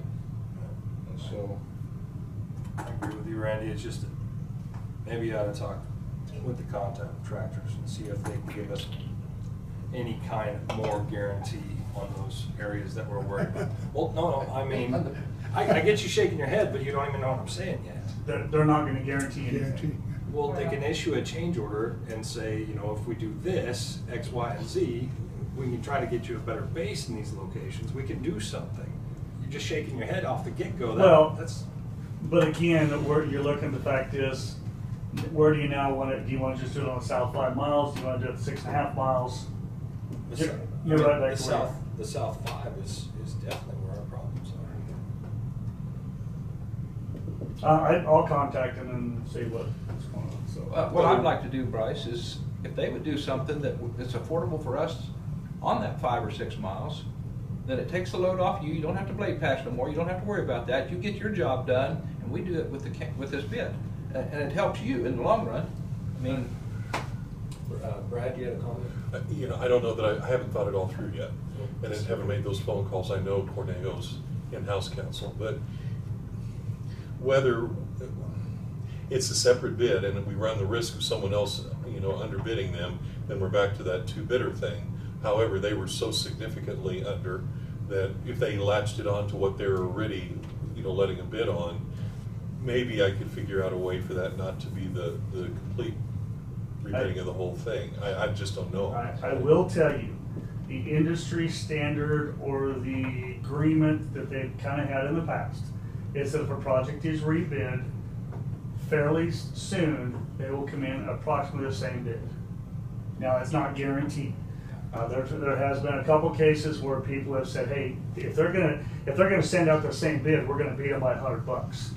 That doesn't go well in the contracting industry when they meet other places. Well, I don't like going out for rebids once everybody knows what the numbers are. And if you're only doing a portion of it, and it's not like the full depth. Yeah. Okay. It's a question of what we do, and I wasn't talking about necessarily doing a full rebid. I'm just talking about this as a separate piece. Okay. We started Well, like I discussing said, some issues with let me contact them and we You just handle it like a change order. Yeah. You wouldn't have to go back to rebid. Depends on how much of a change it is, Yeah. when we start to get into an issue. And I guess my next thing is you bring in someone to do base repair, as in dig up, pack in. Where do you start, where do you stop? I mean, one contractor's opinion is 5, next contractor's opinion is 25. Right, well, I'm saying you go with your parent low bidder and you issue them a change order if they can give you a reasonable. Yeah. Okay. Anyway, well, Okay. like I said, I'll talk to them. Appreciate it. Okay. I sent you revised technician. I'm not trying to ask you for Ah! all of them. The other There it is. lost. Oh, you found it? Yeah, it was $14.99.99. $1,400? Yes, for that compactor, so, but anyway, so that's what I'll try to work on. You didn't figure in shipping. I think they include that shipping, but I will think check so. into I it, think I yeah, yeah. If nothing else, they will ship it to the store and we can pick it up. Thank you. All right. The revised technician position description, did everybody look at it? I changed it back to all stuff being reported to the county engineer. Anything else that you guys wanted, or? Any other questions from commission? You got somebody in mind? I've got a guy that I've contacted, but I'm not gonna say just him. I'm just gonna go out and Well, you open it. still have to advertise Yep. it. Yes. Yeah. Absolutely. Yeah. There's somebody out there. And maybe there'll be somebody. If the commission approves the Yes. position and the job description. Yep. I move to approve the road and bridge technician position and job description. Is there a second? I'll second that. Second, Commissioner Crowfoot, discussion. All those in favor say aye. Aye. Aye. Opposed, say nay. I mean, I went, just sitting there thinking. Okay, it's 5-0, Yeah, correct? yeah, yeah. Okay, we got it. All right. Thank you. That'll need to go to our Yeah, office. yeah. The economic development grant, I sent you a revised one this morning. I really got some bad design information, but then I also changed some of the scope, if you guys are interested. If you do, I mean, obviously the biggest thing is probably one of the biggest, I'd say, once is to widen the roadway and or do structures if we need to. Is that a necessity? No, the roadway is much more important than what we're looking at. So if we just stick with a full depth reclamation, we could still go back with the double chip seal, like we did on those over here, or we could turn around and put an overlay on top of that. Obviously, any kind of overlay would be preferential to the double chip seal due to the amount of trucks. This obviously, I hate to guess what the percentage is for big trucks going up and down there with those 3 elevators around there. So anyway, I don't know if you guys have any input either way, what you want to do. I was talking to Representative Barker a little bit, and he said, well, hey, just get back with me if, you know, whatever, he may be interested. He had just heard that that KDOT had said to go for the economic development grant, and so he didn't really have any more information than that. So it was just a matter of the first spreadsheet, I couldn't read the first numbers because Well, of the and dollar that's- sign, and then when I found out the numbers, I kind of Yeah, coughed. yeah. Uh, Well, and we- again, that huge expense, obviously, a lot of that was design work. Like I said, I had some erroneous numbers, But in looking at the updated numbers and the amount of traffic on that, I guess I'd ask for commission opinion if they do the full depth reclamation and the 2-inch asphalt overlay on Is that on the sheet here? Up here? it. It was emailed out. I emailed out this morning, I gave you 2 different options. One said full depth reclamation with 2-inch overlay, no structures. And that was a total cost of $6.41 million. That was for the entire project. Now again, if we want to stick, the other options, we don't have, with this 40%, I don't know whether we need to stick, whether you want to stick with 40%. KDOT recommends a minimum of 25. But again, it's all about how far you want to take your money. But on the 14.5 miles, doing the full depth reclamation and the 2-inch asphalt overlay, the county's share at 40% is 2.5. Yes. That's reasonable. For what you get, I would say that's worth pursuing. And I would, a lesson I've learned from you is to try to do a higher cost match to get up our odds. That 40% though, right? Yes, You said. this is a 40%, Yes. yes. Now, I did. Why, maybe we've talked about this, I don't, why are we doing a full depth and not just a double chip seal, like we did on Nighthawk? I mean, Well- Nighthawk is gonna need the overlay before long. Yes. Now, I'm just trying to think, why don't we stagger there, spend some back there? Well, again, $38 million that I've given you, where do you want to put the money? We could do the double chip seal after the full depth reclamation, but you're probably going to need the overlay up there sooner than what you would on that, because that has a higher passenger vehicle. This one up here runs trucks all year long because of the 3 elevators. Okay. That in itself would justify more of a top approach. They have more tonnage. Yeah. I just And, wanna- and that's, you know, I mean, we could go back and do that, and then, you know, if it's down the road next year, we could let a contract, okay, or whenever that may be, we could overlay both of them. You know, again, it's, we've just got so many things to throw. Just money wanna at. verify, you know. Yeah. You got a full depth and no overlay. Right. Why is this one getting it all at once? Right. Just wanna make sure. Yeah. That's being. Yeah. We out there to the also, public. we also have the strong turning movement, going limestone up to Tampa with those trucks. That's awful hard on that. And we have the stopping stuff on either end with those big trucks. That creates an awful lot of stress as well. I see trucks on Nighthawk all the time, but I drive it a lot. Well, and again, they, I just look at the fact is that they, it seems like there's more up there because of the 3 elevators. You've got the counts, so. Yeah. You think we need to approach them, see if they'd like to be included? What's that? Haggard Trails. You want to know what their property tax Yeah. bill is? I They would already have paid for paving that road, just like they Yes, did the yeah. one west of there. Yeah, They have elevators down south that do the same. That's right, Yeah. so it's Well, gotta be and the same everywhere. I can't tell you that about 2-3 years ago, I was told of a lady, I think she was up north central Kansas somewhere, that actually contacted elevators about possibly putting a penny or 2 on each bushel of grain to go for that. Didn't go well. Yeah, A so roads surcharge. basically, yes. Yeah, it didn't go over real well, so. Okay, But I guess I'm anyway. gonna ask commission consensus on 290th to drop the widening of structures and shoulders and focus on the surface with the full depth reclamation and 2-inch asphalt, and proceed with the grant application at the 60/40. I'll second that. It's consensus. But yeah. I'm fine Consensus. either way. Consensus. Let's just go with consensus. Okay, so full depth recommendation with a 2-inch overlay, no structure, no way. Yeah, it's like you presented. Yep, okay. Yes. Everybody nodding? Just check. Yes. Yes, No or one sleep. Yeah. Okay.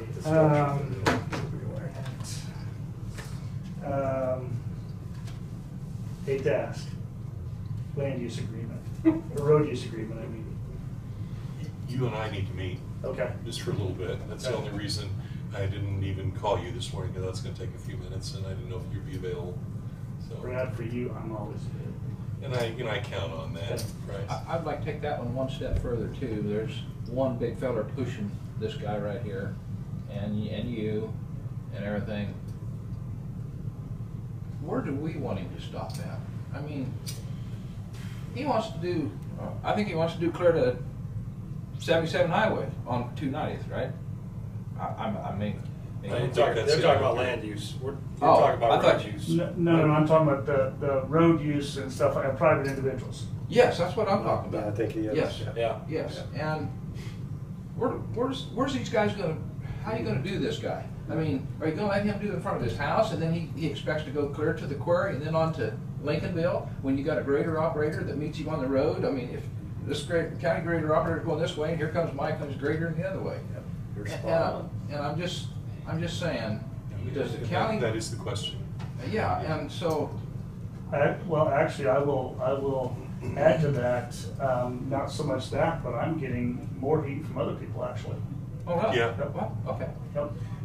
Did you tell him to call me, or is that just something that's chasing me down? Would I do something like that to you? I would like to think you would, but that's okay if you did. About once a week, somebody else. So. But I think he talked about mowing and other things, Yeah. and that's probably the biggest ones right now and stuff. Most of that I've addressed, but really, he's the one who gets the initial call. At least I get the impression that these people that call me have already called, and we're trying to work through that kind of an answer.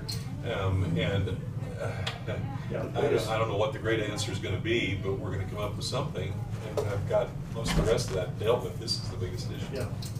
The biggest one I get hit with is the vegetation issue. Yeah. If we And I think I've got that If we could solved. just get that to a exemption, here's Yeah. your I certificate. think we have that. Yeah, you guys gave me direction on We've that. already That's given a- that that's direction. a go. Vegetative Yeah. is a go. As long as they're just cutting grass and small brush. Right. Yeah, we just It's- need it official so that Bryce can tell them, Yeah. okay, your vegetation, you're good. Okay. Yep.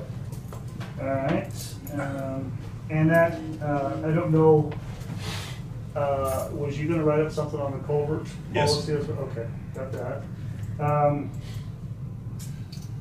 Was looking at another tractor up here, but it's not ready yet, so we'll talk about that. Building locations, the city has contacted me about, possibly up here in the, business park, north side of 56. By the hardware store? Yes, Yeah. in between the hardware store and the Envis building, as well as the other property up there.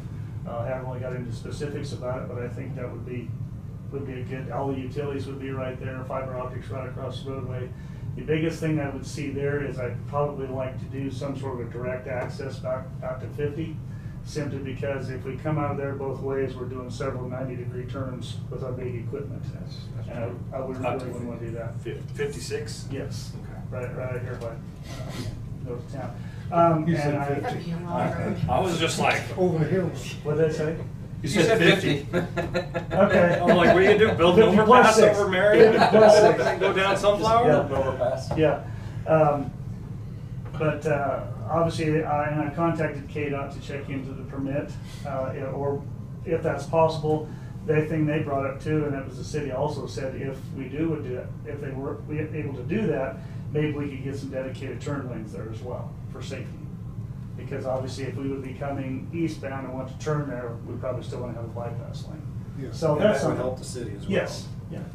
So, but anyway, I'm still looking on that, so.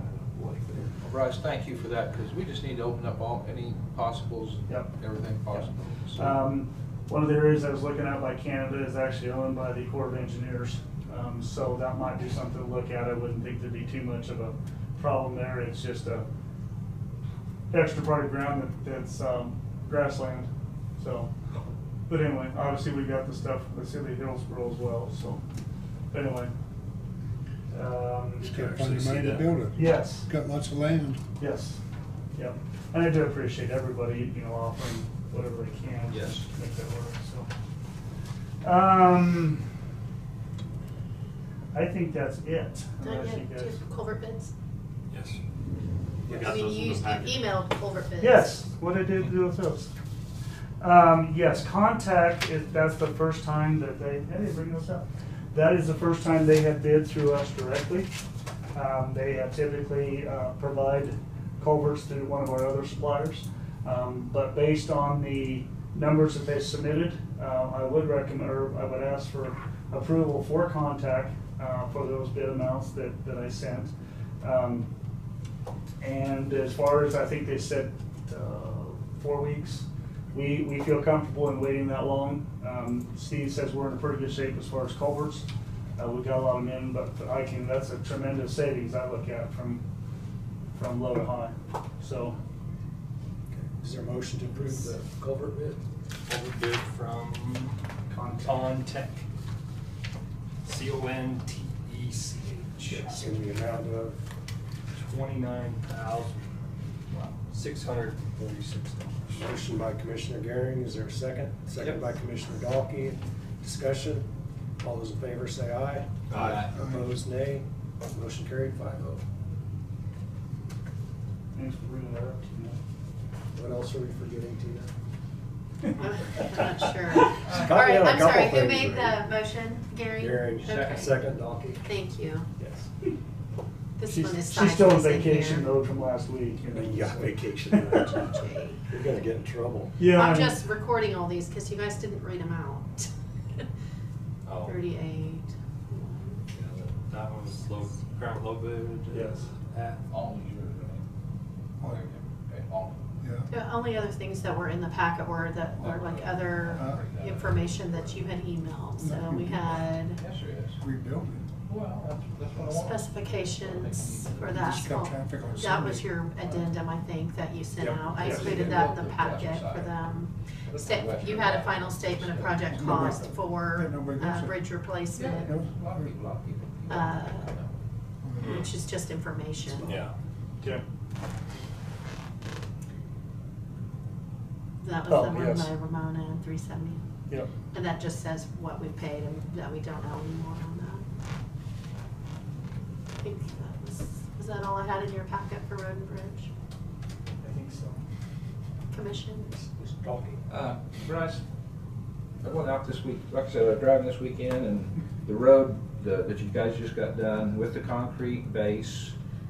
On Pawnee? On Pawnee from 50th to 60th Probably to 60th to yes. 70th. There you go. It's the shortcut across there. It's looking good. It's needed that for a long time.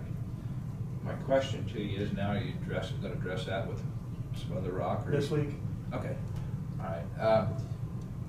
What would it take to get the Olney Road to look like that from Sunflower into Olney? The fortunate thing about Pawnee is it had a lot better base than what we're looking at. The only way that we can get Olney Road to get anywhere near that is going to be a full depth reclamation with material on top of it. And I still don't know if we would end up with what we'd have down there. Would you not bring in rock and stuff when you lay that back out? Would you not bring in rock and mix all this up together and build? What I'm saying is Right. build it like we did the West Right, Road right. out of there. But again, and I don't know what is the pavement composition or whatever else of the Olney Road, but I do know that amount of rock that's been put on Pawnee was way more considerable than what Olney would have. I mean, we constantly dropped rock. I understand that, but that's how we built that west out of there, is bring the rock in when we're building it. With West that.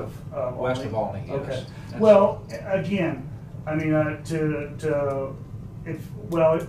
you talking about going back to rock or pavement? That's what I would do. I personally would. Well, honestly, yeah, For that's the same thing we would do, is go back and I don't know, the full depth reclamation would be very costly for 3 miles unless we were doing it on one of the other projects they would be in here. Right. But if we went back and Understand rebuilt it, yeah, we'd add some large, the crushed concrete or rock to make it a lot better. The biggest thing about that too is it needs to have a good crown on it. That's what you notice. Everything else, we've got to put that, once you put that crown on there, it dries 3 to Yes. 4 times faster, and that's the name of the game. I just like the rest of you commissioners, take a look at that road Well, if you can. And That's kind of what I heard last time, was let's go back to rock on it. It's wide and flat. I don't see if you have any other choice. Yeah, it's That's me. dangerous the way it I is. mean, Well, that's even what if I'm you getting went at back right to the now, old yeah. way of tearing it up and letting it sit for 2 or 3 years like they used to do. Well, no, but that's why I say, I think it'd be better served. I know the public that goes to Alney Church in Peabody loves the west side, said, get the other side just as good as the west side, so, for right now. I mean, that's, whether we come back and That's chip what I seal was it later. shooting, no, that's what I was shooting for, just Okay. having out there. Okay. So. Good. And honestly, when you do the recycle stuff like that, the hotter the better. I mean, typically you get more heat involved with the mixing process, it dries out a little faster. Right now, to me, that's the worst piece of blacktop we got in the county. And we're putting maybe 3 patches on it every couple of weeks just to try to hold it. Not Yeah. much blacktop left. No, and that's. Well, and like, we tried to pass that in 2019 and it was falling apart right Oh, behind yeah. us. So, I mean, it's just, so. Okay, so is that a direction from the commission? I just bringing it up so that if the commission would back that, so whenever, I don't know what your schedule is for your next road to do something like that, but. Well, that's one of them we had to work on. I've given you the roads we kind of worked on, you know, from Nighthawk to Pawnee to, you know, all those down there. So the biggest problem we're facing now is just, we finally got our distributor put back together after building the whole rear end. But with this weather change like it is, how soon can we start blade patching? Because the blade patching has to fit in there pretty, you know, we only got X amount of time to do that, so. Yeah, I think you've got to go ahead from the commission, as far as I'm concerned, to Yep. see, just to get it back to rock. Yep. And the crown, Yep. and with our rock that we've got up there. Yep. I mean, cement, not rock, but Is concrete. any opposition to that? I see no opposition, so. I just look at the safety is what I'm. It is absolutely dangerous. Yep. Very good. Okay, what else? We got a direction. We're on a roll. We didn't say yea or nay on microsurfacing of 190th. 190th, okay. We, Okay, is that something we should be addressing? yes. Okay. For 190th. If you can get them here. Well, he told, when I talked to him, it's probably about a month ago, he submitted his bid a little over a week, it was April 29th. He said that they're probably looking at the end of June to July. They're gonna be working in Wichita as well as Salina this year, so. Okay, what is the bid amount again? For 190th, he said, well, he had $58,376 per mile, but he did not include the 2.2 miles west of there, so we were at. I'd say move forward. And what was the name of the company? This is Vance Brothers. What was it? Vance, Vance. V-A-N-C-E. Where's, there's only They're in Harvest. one company. Yeah. They bought On it the up end. there. They bought it up there. So there's someone else to bid it? Correct. Yeah. Okay. Yeah. Yes, And I knew that was the talk rolling around over there. Yeah. You guys are gonna make me have a stroke. I've seen her too. But No, and honestly, that is, to say it's an issue, I've actually, as far as the surface recycle we talked about before, there's only one company doing that now as well. So it's, yeah. Tina, I would not ever want to cause you a stroke. That's absolutely, I agree. Okay, just make sure that whenever you guys make a decision on this, that I know the contractor name and the total dollars to Yep. put in the minutes, please. So, Assuming the 8.5 plus 2.2 at 58,376 a mile, it comes up with $624,623. where's that gonna come from? Well, it's a, It's part of our bond project. it's part of Yeah. bond process. yeah. Oh, yeah, that's what I'm Yeah, looking for. now, one of the things about this is such a high quality aggregate, it's actually the Baxter Springs chat. They have to bring this in by truck, they're gonna store it at the Hillsborough, they have talked about storing it at the Hillsborough Airport, because there are, you actually have to have a special permit from the, was it the NRC or something like that, the Nuclear Regulatory Commission, for storage. They have to provide secondary containment units and things like that, just to use this material, but it's fantastic material. But the only way you can use it is if it's totally encased by asphalt or concrete. So anyway, like I said, it's very, very good material, so. Commissioner Garing, did you have a motion? I got a motion to proceed with Vance Brothers. Vance Brothers on the 190th project. Is that their total name? Vance Brothers. Vance Brothers Incorporated. I'd second that. For the 11 miles. Does 11 include the two, what's the total? I had 2.2 miles west of town plus Yeah, 8.5 56. miles in between. So 11 and a half. 11 point. To proceed with Vance Brothers on the 190th project to come in at the $625,000 range. So, motion by Commissioner Gearing, second by Commissioner Becker. Just what you exceed. I had 11 miles on this sheet, Yeah. but Yeah, they're listed. Not to exceed. okay, Who is it not which is not to exceed. 625,000. It's $5 under. Okay, we have a motion, we have a second discussion. All those in favor say aye. Aye. Opposed, say nay. Motion carried 5-0. Okay, Thank you for catching. yes, That way we can get that locked up. okay. I think I heard some numbers I liked, and so it Can you stuck tell in me? my head. I will, now. Just want to make sure we have the same company doing it. We've got Okay, got it ready. It's just an email copy that you can have. Verify that. Thank you. Yep. Okay. Is that it now? On a roll. Question? Okay, an awful lot of stuff today, so. We put in, we're gonna put an ad in the paper for summer help today for flaggers and things like that, weed eating, stuff like that, so we gave up. So, we did lose one employee, Friday was his last day, but he went to work for AGCO. So, he got called back, and I said, well, hate to see him go, but I can understand it, but, so. Our new truck driver will start on the 23rd, as planned. So, anything else? What do you pay him to just stand and hold his sign? That's interesting. I'm just curious. Probably about as much as you're making per hour. That's fair. Yes. Because he can multitask. Yes. Right. Oh, boy. We're getting into this. As long as there's a hot spot in the truck. Was there a need? Just Fred? picturing it all in my head. Wait. Why have enemies with friends like us? Yes. Yes. All right, thank you, Bryce. Okay. Anything else? Redundant. You want to stop by my office when you're done, or I assume you have other stuff to do, so. We are staying till 6, right? What's that? It'll be after 6. Yeah, probably after 6. Yep, that's when the party starts. Thank you. Thank you. You bring in the refreshments. All right, one miscellaneous item in there to get caught up was generators.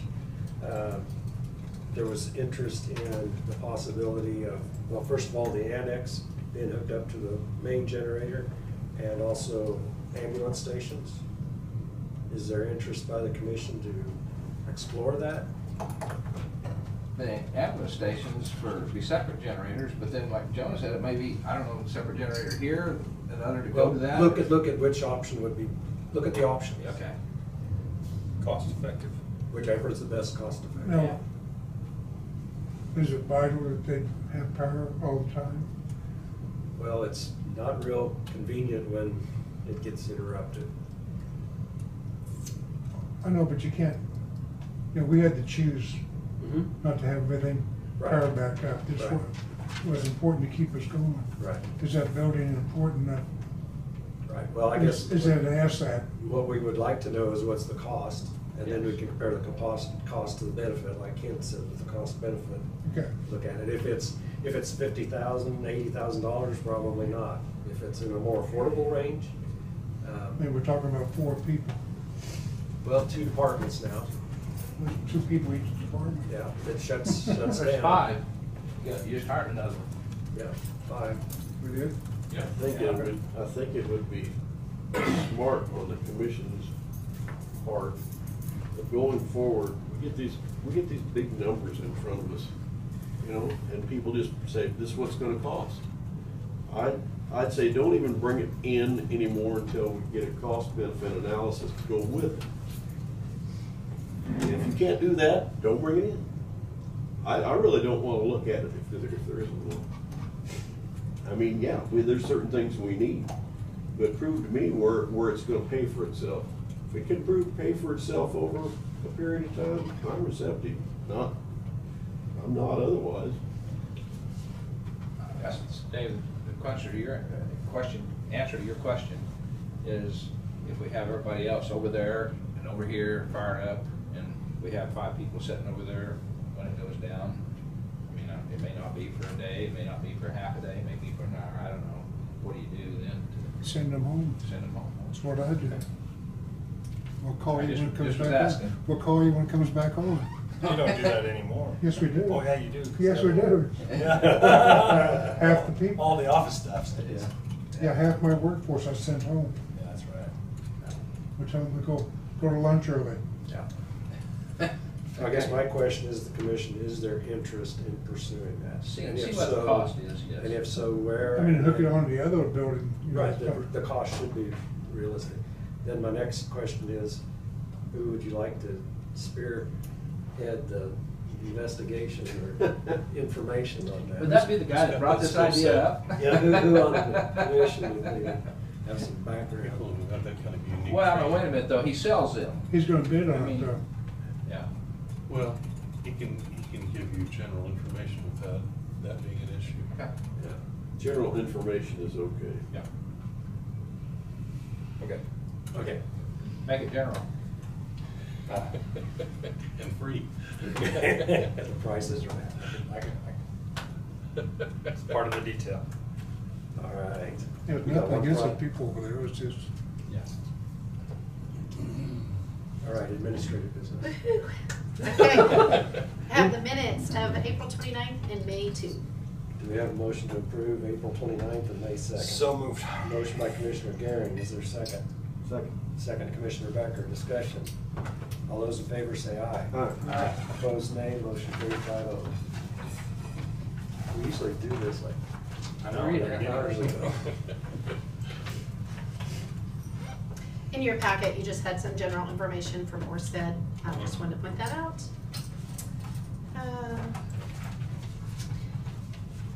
They I changed- also provide, I'm sorry, Tina. That's all right. On Orsted, I got some information from them just right before I left to come here because of some main change issues and some other things. But I'll forward on to everybody. I know it's not anything that's gonna materially change what's going on, but just. Are you finished? Yes. Okay. I do not have any salary sheets today. We do have early checks. You have the report on the table in front of you. The total amount is $83,031.13, and was for various items. About $48,000 or a little under was for that ambulance building payment that you approved the other day. One of them is for the vehicle for planning and zoning. You've got the report there on the table. We had a couple of other just invoices that needed to be paid now. And the $560 loan origination fee for the to use motor graders, that was just awarded to Vintage Bank. So that's a kind of in a nutshell what your payables are today. Any questions on payables?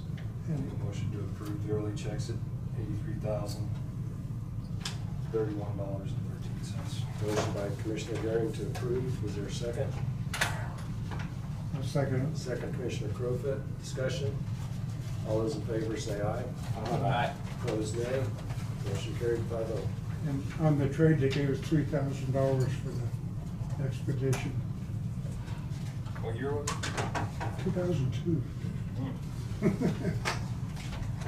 Lucky they gave me anything. I'm surprised it was that old myself. Well, it's done now, so it doesn't matter. Okay, so we had a change order. We have a change order here for the Hillsborough, for the EMS station project. These were punch list items that I believe that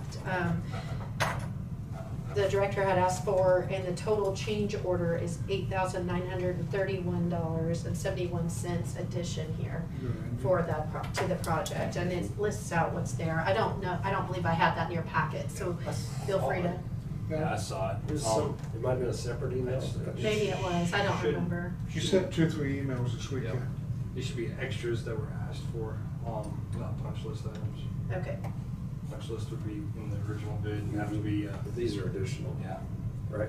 And these were requested by the director? The director, one of them I actually requested was the future generator box. For a hookup. Yeah, and passed that through a meeting, and it wasn't actually a hookup. That is mislabeled. It's a J-box in place of where a hookup could be.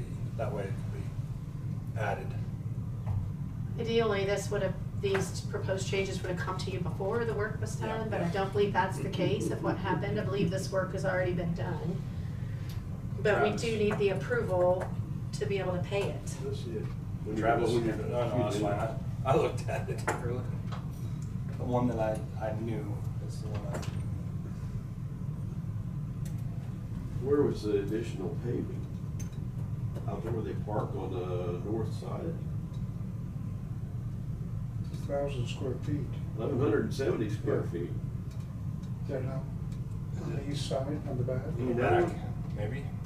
The patio that they have. Well, it's not a patio, I guess. It's just, I call it a patio if it was at my house. Break area. There's only one on the east side, There's is a there? big one on the east side. How's come that didn't come to us? That's $5,508.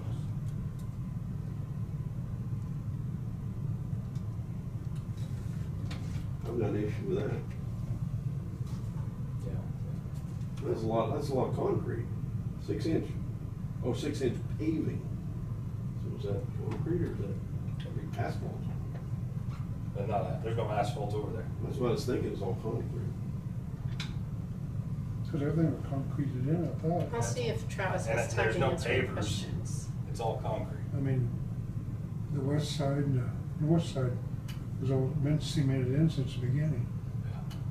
That'd be on the east side someplace. Yeah. Maybe I haven't seen it. So right back in the back, huh? I mean,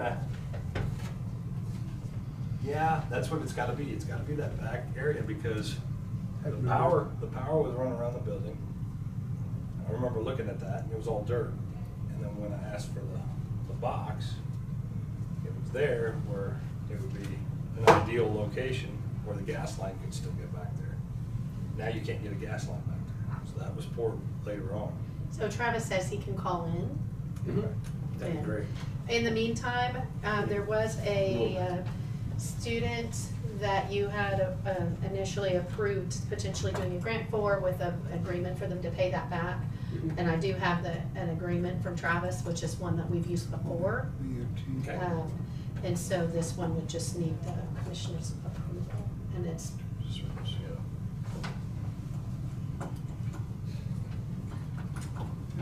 One of the things we didn't know about. Whose phone shall he call? You can call mine. Well, mine's about dead. Yeah, mine's good.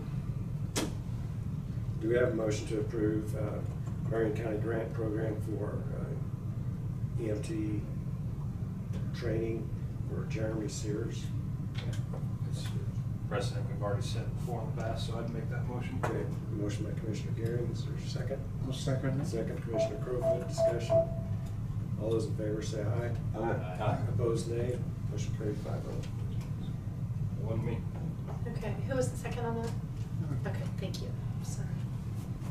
I'm writing frantically and I'm just too slow. You're on speakerphone, Travis. Okay.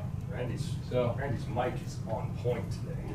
So, I think the question is, we've seen an extra $5,500 for additional paving. Yeah, that was the original estimate. Did not have apparently the patio, I guess, that was we put on the southeast corner, and then the additional 2 feet the length of that. You know, where our property line stopped and where the cut was on that concrete, there was a 2-foot gap in there. Okay. That would have been rock, and they ran it with concrete. Okay. On the north end. We just didn't know anything. We didn't know anything about it. It should have been. I guess I didn't necessarily. I didn't realize it wasn't. I'll be honest. I thought there was enough there in contingency.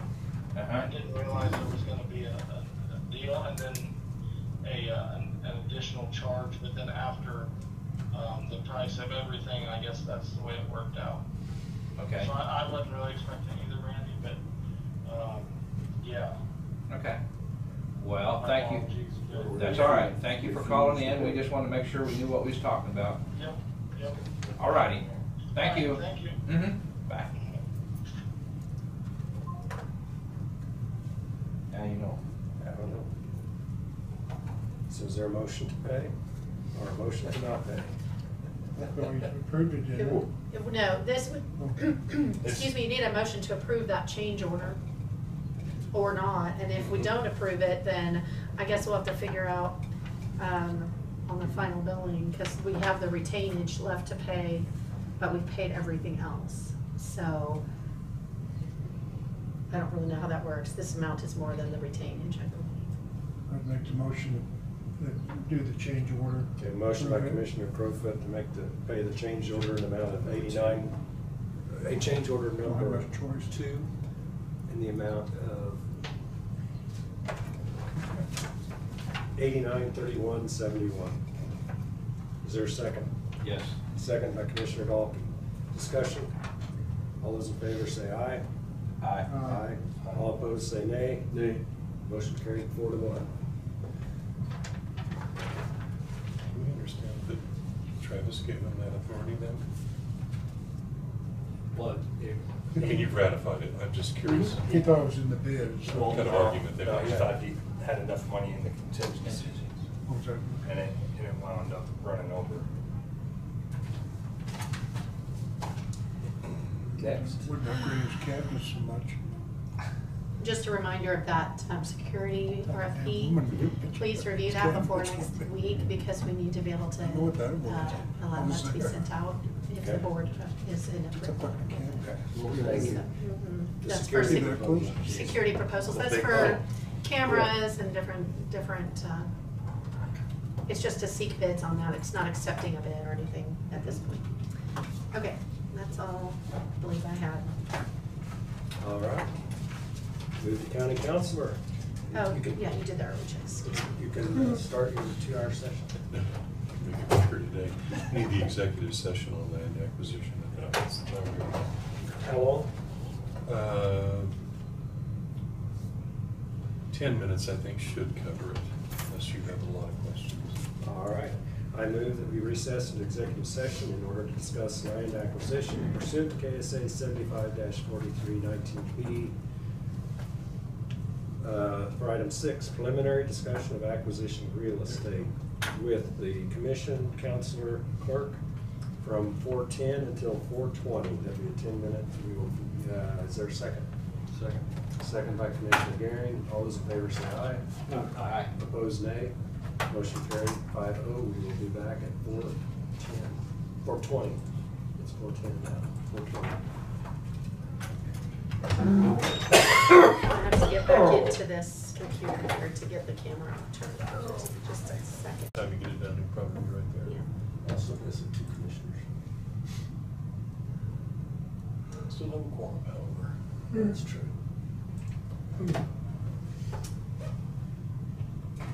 This conference will now be recorded.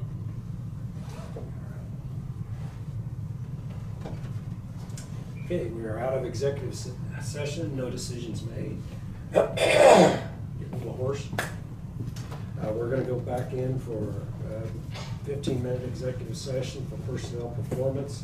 I move that we recess an executive session in order to discuss personnel performance, non-elected personnel, pursuant to KSA 75-4319B for item 1, personal matters of non-elected personnel performance with the commission and counselor for 15 minutes from 4:20 to 4:35. Second. Second by Commissioner Garing. All those in favor say aye. Aye. Opposed, nay. Motion carried 5-0. We will be Okay, back go at to executive 4:35. session.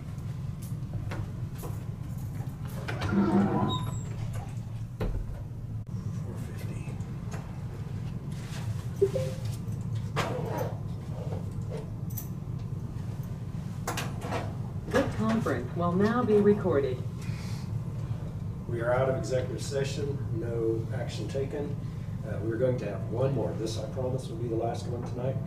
I move that we recess an executive session, it feels late, in order to discuss personnel performance, or personnel matters of non-elected personnel performance pursuant to KSA 75-4319B, item 1, personnel matters, non-elected personnel performance with just the commission for 15 minutes from 4:36 to 4. 51. You did that to 51. yourself. Thank you. 4:51. They moved one on me. Is there a second? Second. Second by Commissioner Doffey. All those in favor say aye. Aye. Opposed, nay. We are adjourned. We will be back at 4:51.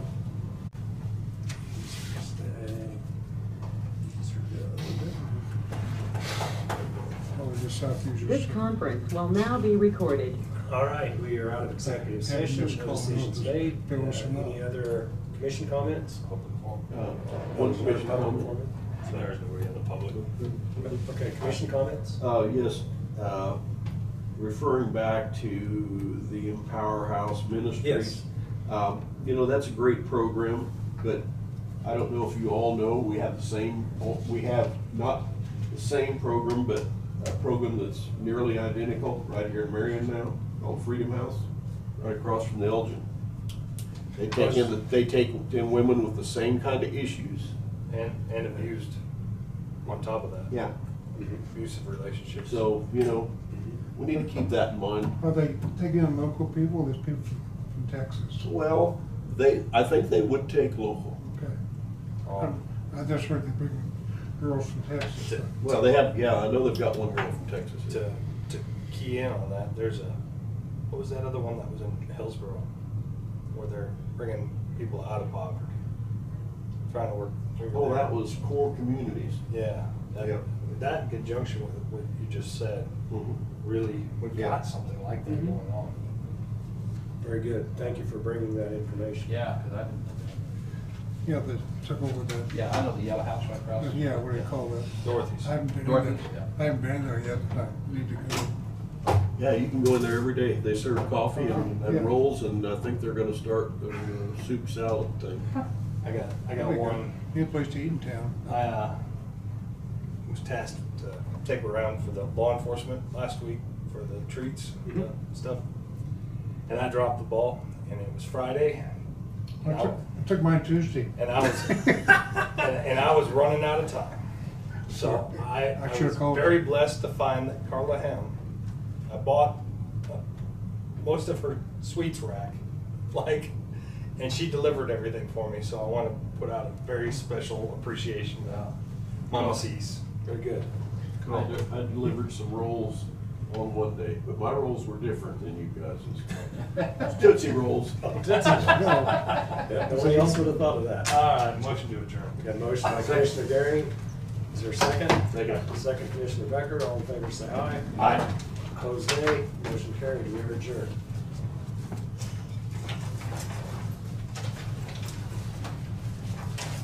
How'd your meeting go, Gina? All right? It was fantastic.